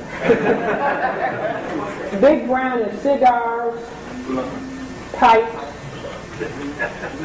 and Moors. It might be M-O-O-R. That's right. Oh, okay. Daddy wants you to stop. Small white cigarettes. And what do in the white culture? Go and check your dictionary. What's the slang word for cigarettes in the white supremacy system and culture? Fags. See, that's because you all are not reading. Malcolm even said, read the dictionary. See, this doesn't come out of Francis Welsing's brain computer. This is a culture. I simply, once you understand the system, that's like if you're trying to put together a puzzle, you get all the straight edge pieces and set the edge. And then you know exactly where the pieces in the middle will go.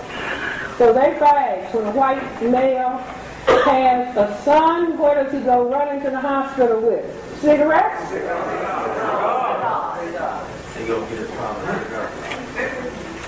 The men that are supposed to be most powerful smoke what? Cigars. The men that are supposed to be most intelligent? Pipes. Still big and brown. Okay, ladies and gentlemen, they said Moors taste better. So what are we saying? See, it's just like all of the, by the time they get through saying, black is ugly. Black is ugly. How many people have seen the male perfume that's called black? They got a male perfume out right now, a black bottle. It's sold at the big department store called Black. That's supposed to entice women, white women to white men.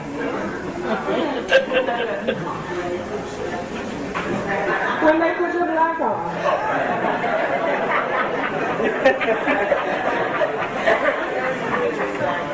See, the same culture telling black people their color is ugly. When is the white woman dressed in her most sophisticated attire? Basic black. Crystal black. When is the white male dressed to the nines? Ties and tails. See that long tail hanging down in the back?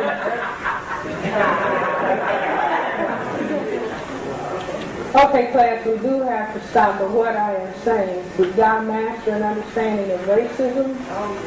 What is motivating people?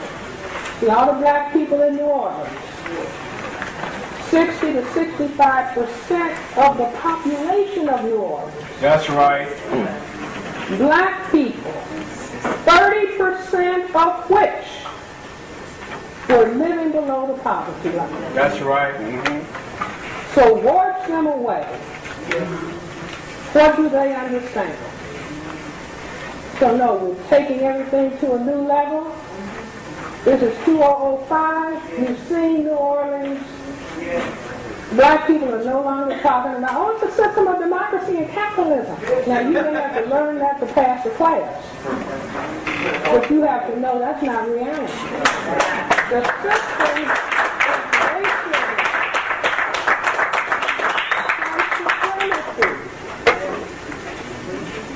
See, we will transform ourselves as a people by deciding we're going to be serious and we're going to understand what's going on and we're going to get our behavior together.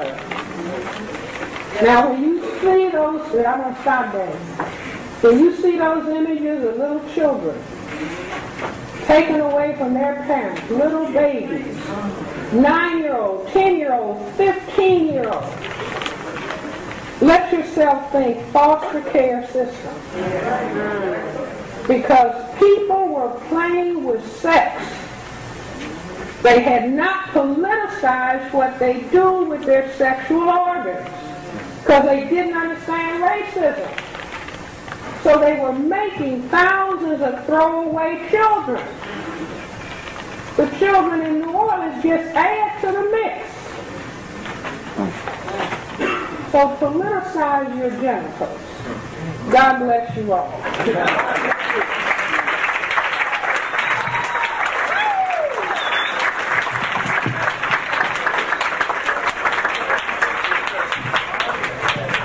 Danny has the tapes over here. Thank you. Thank you.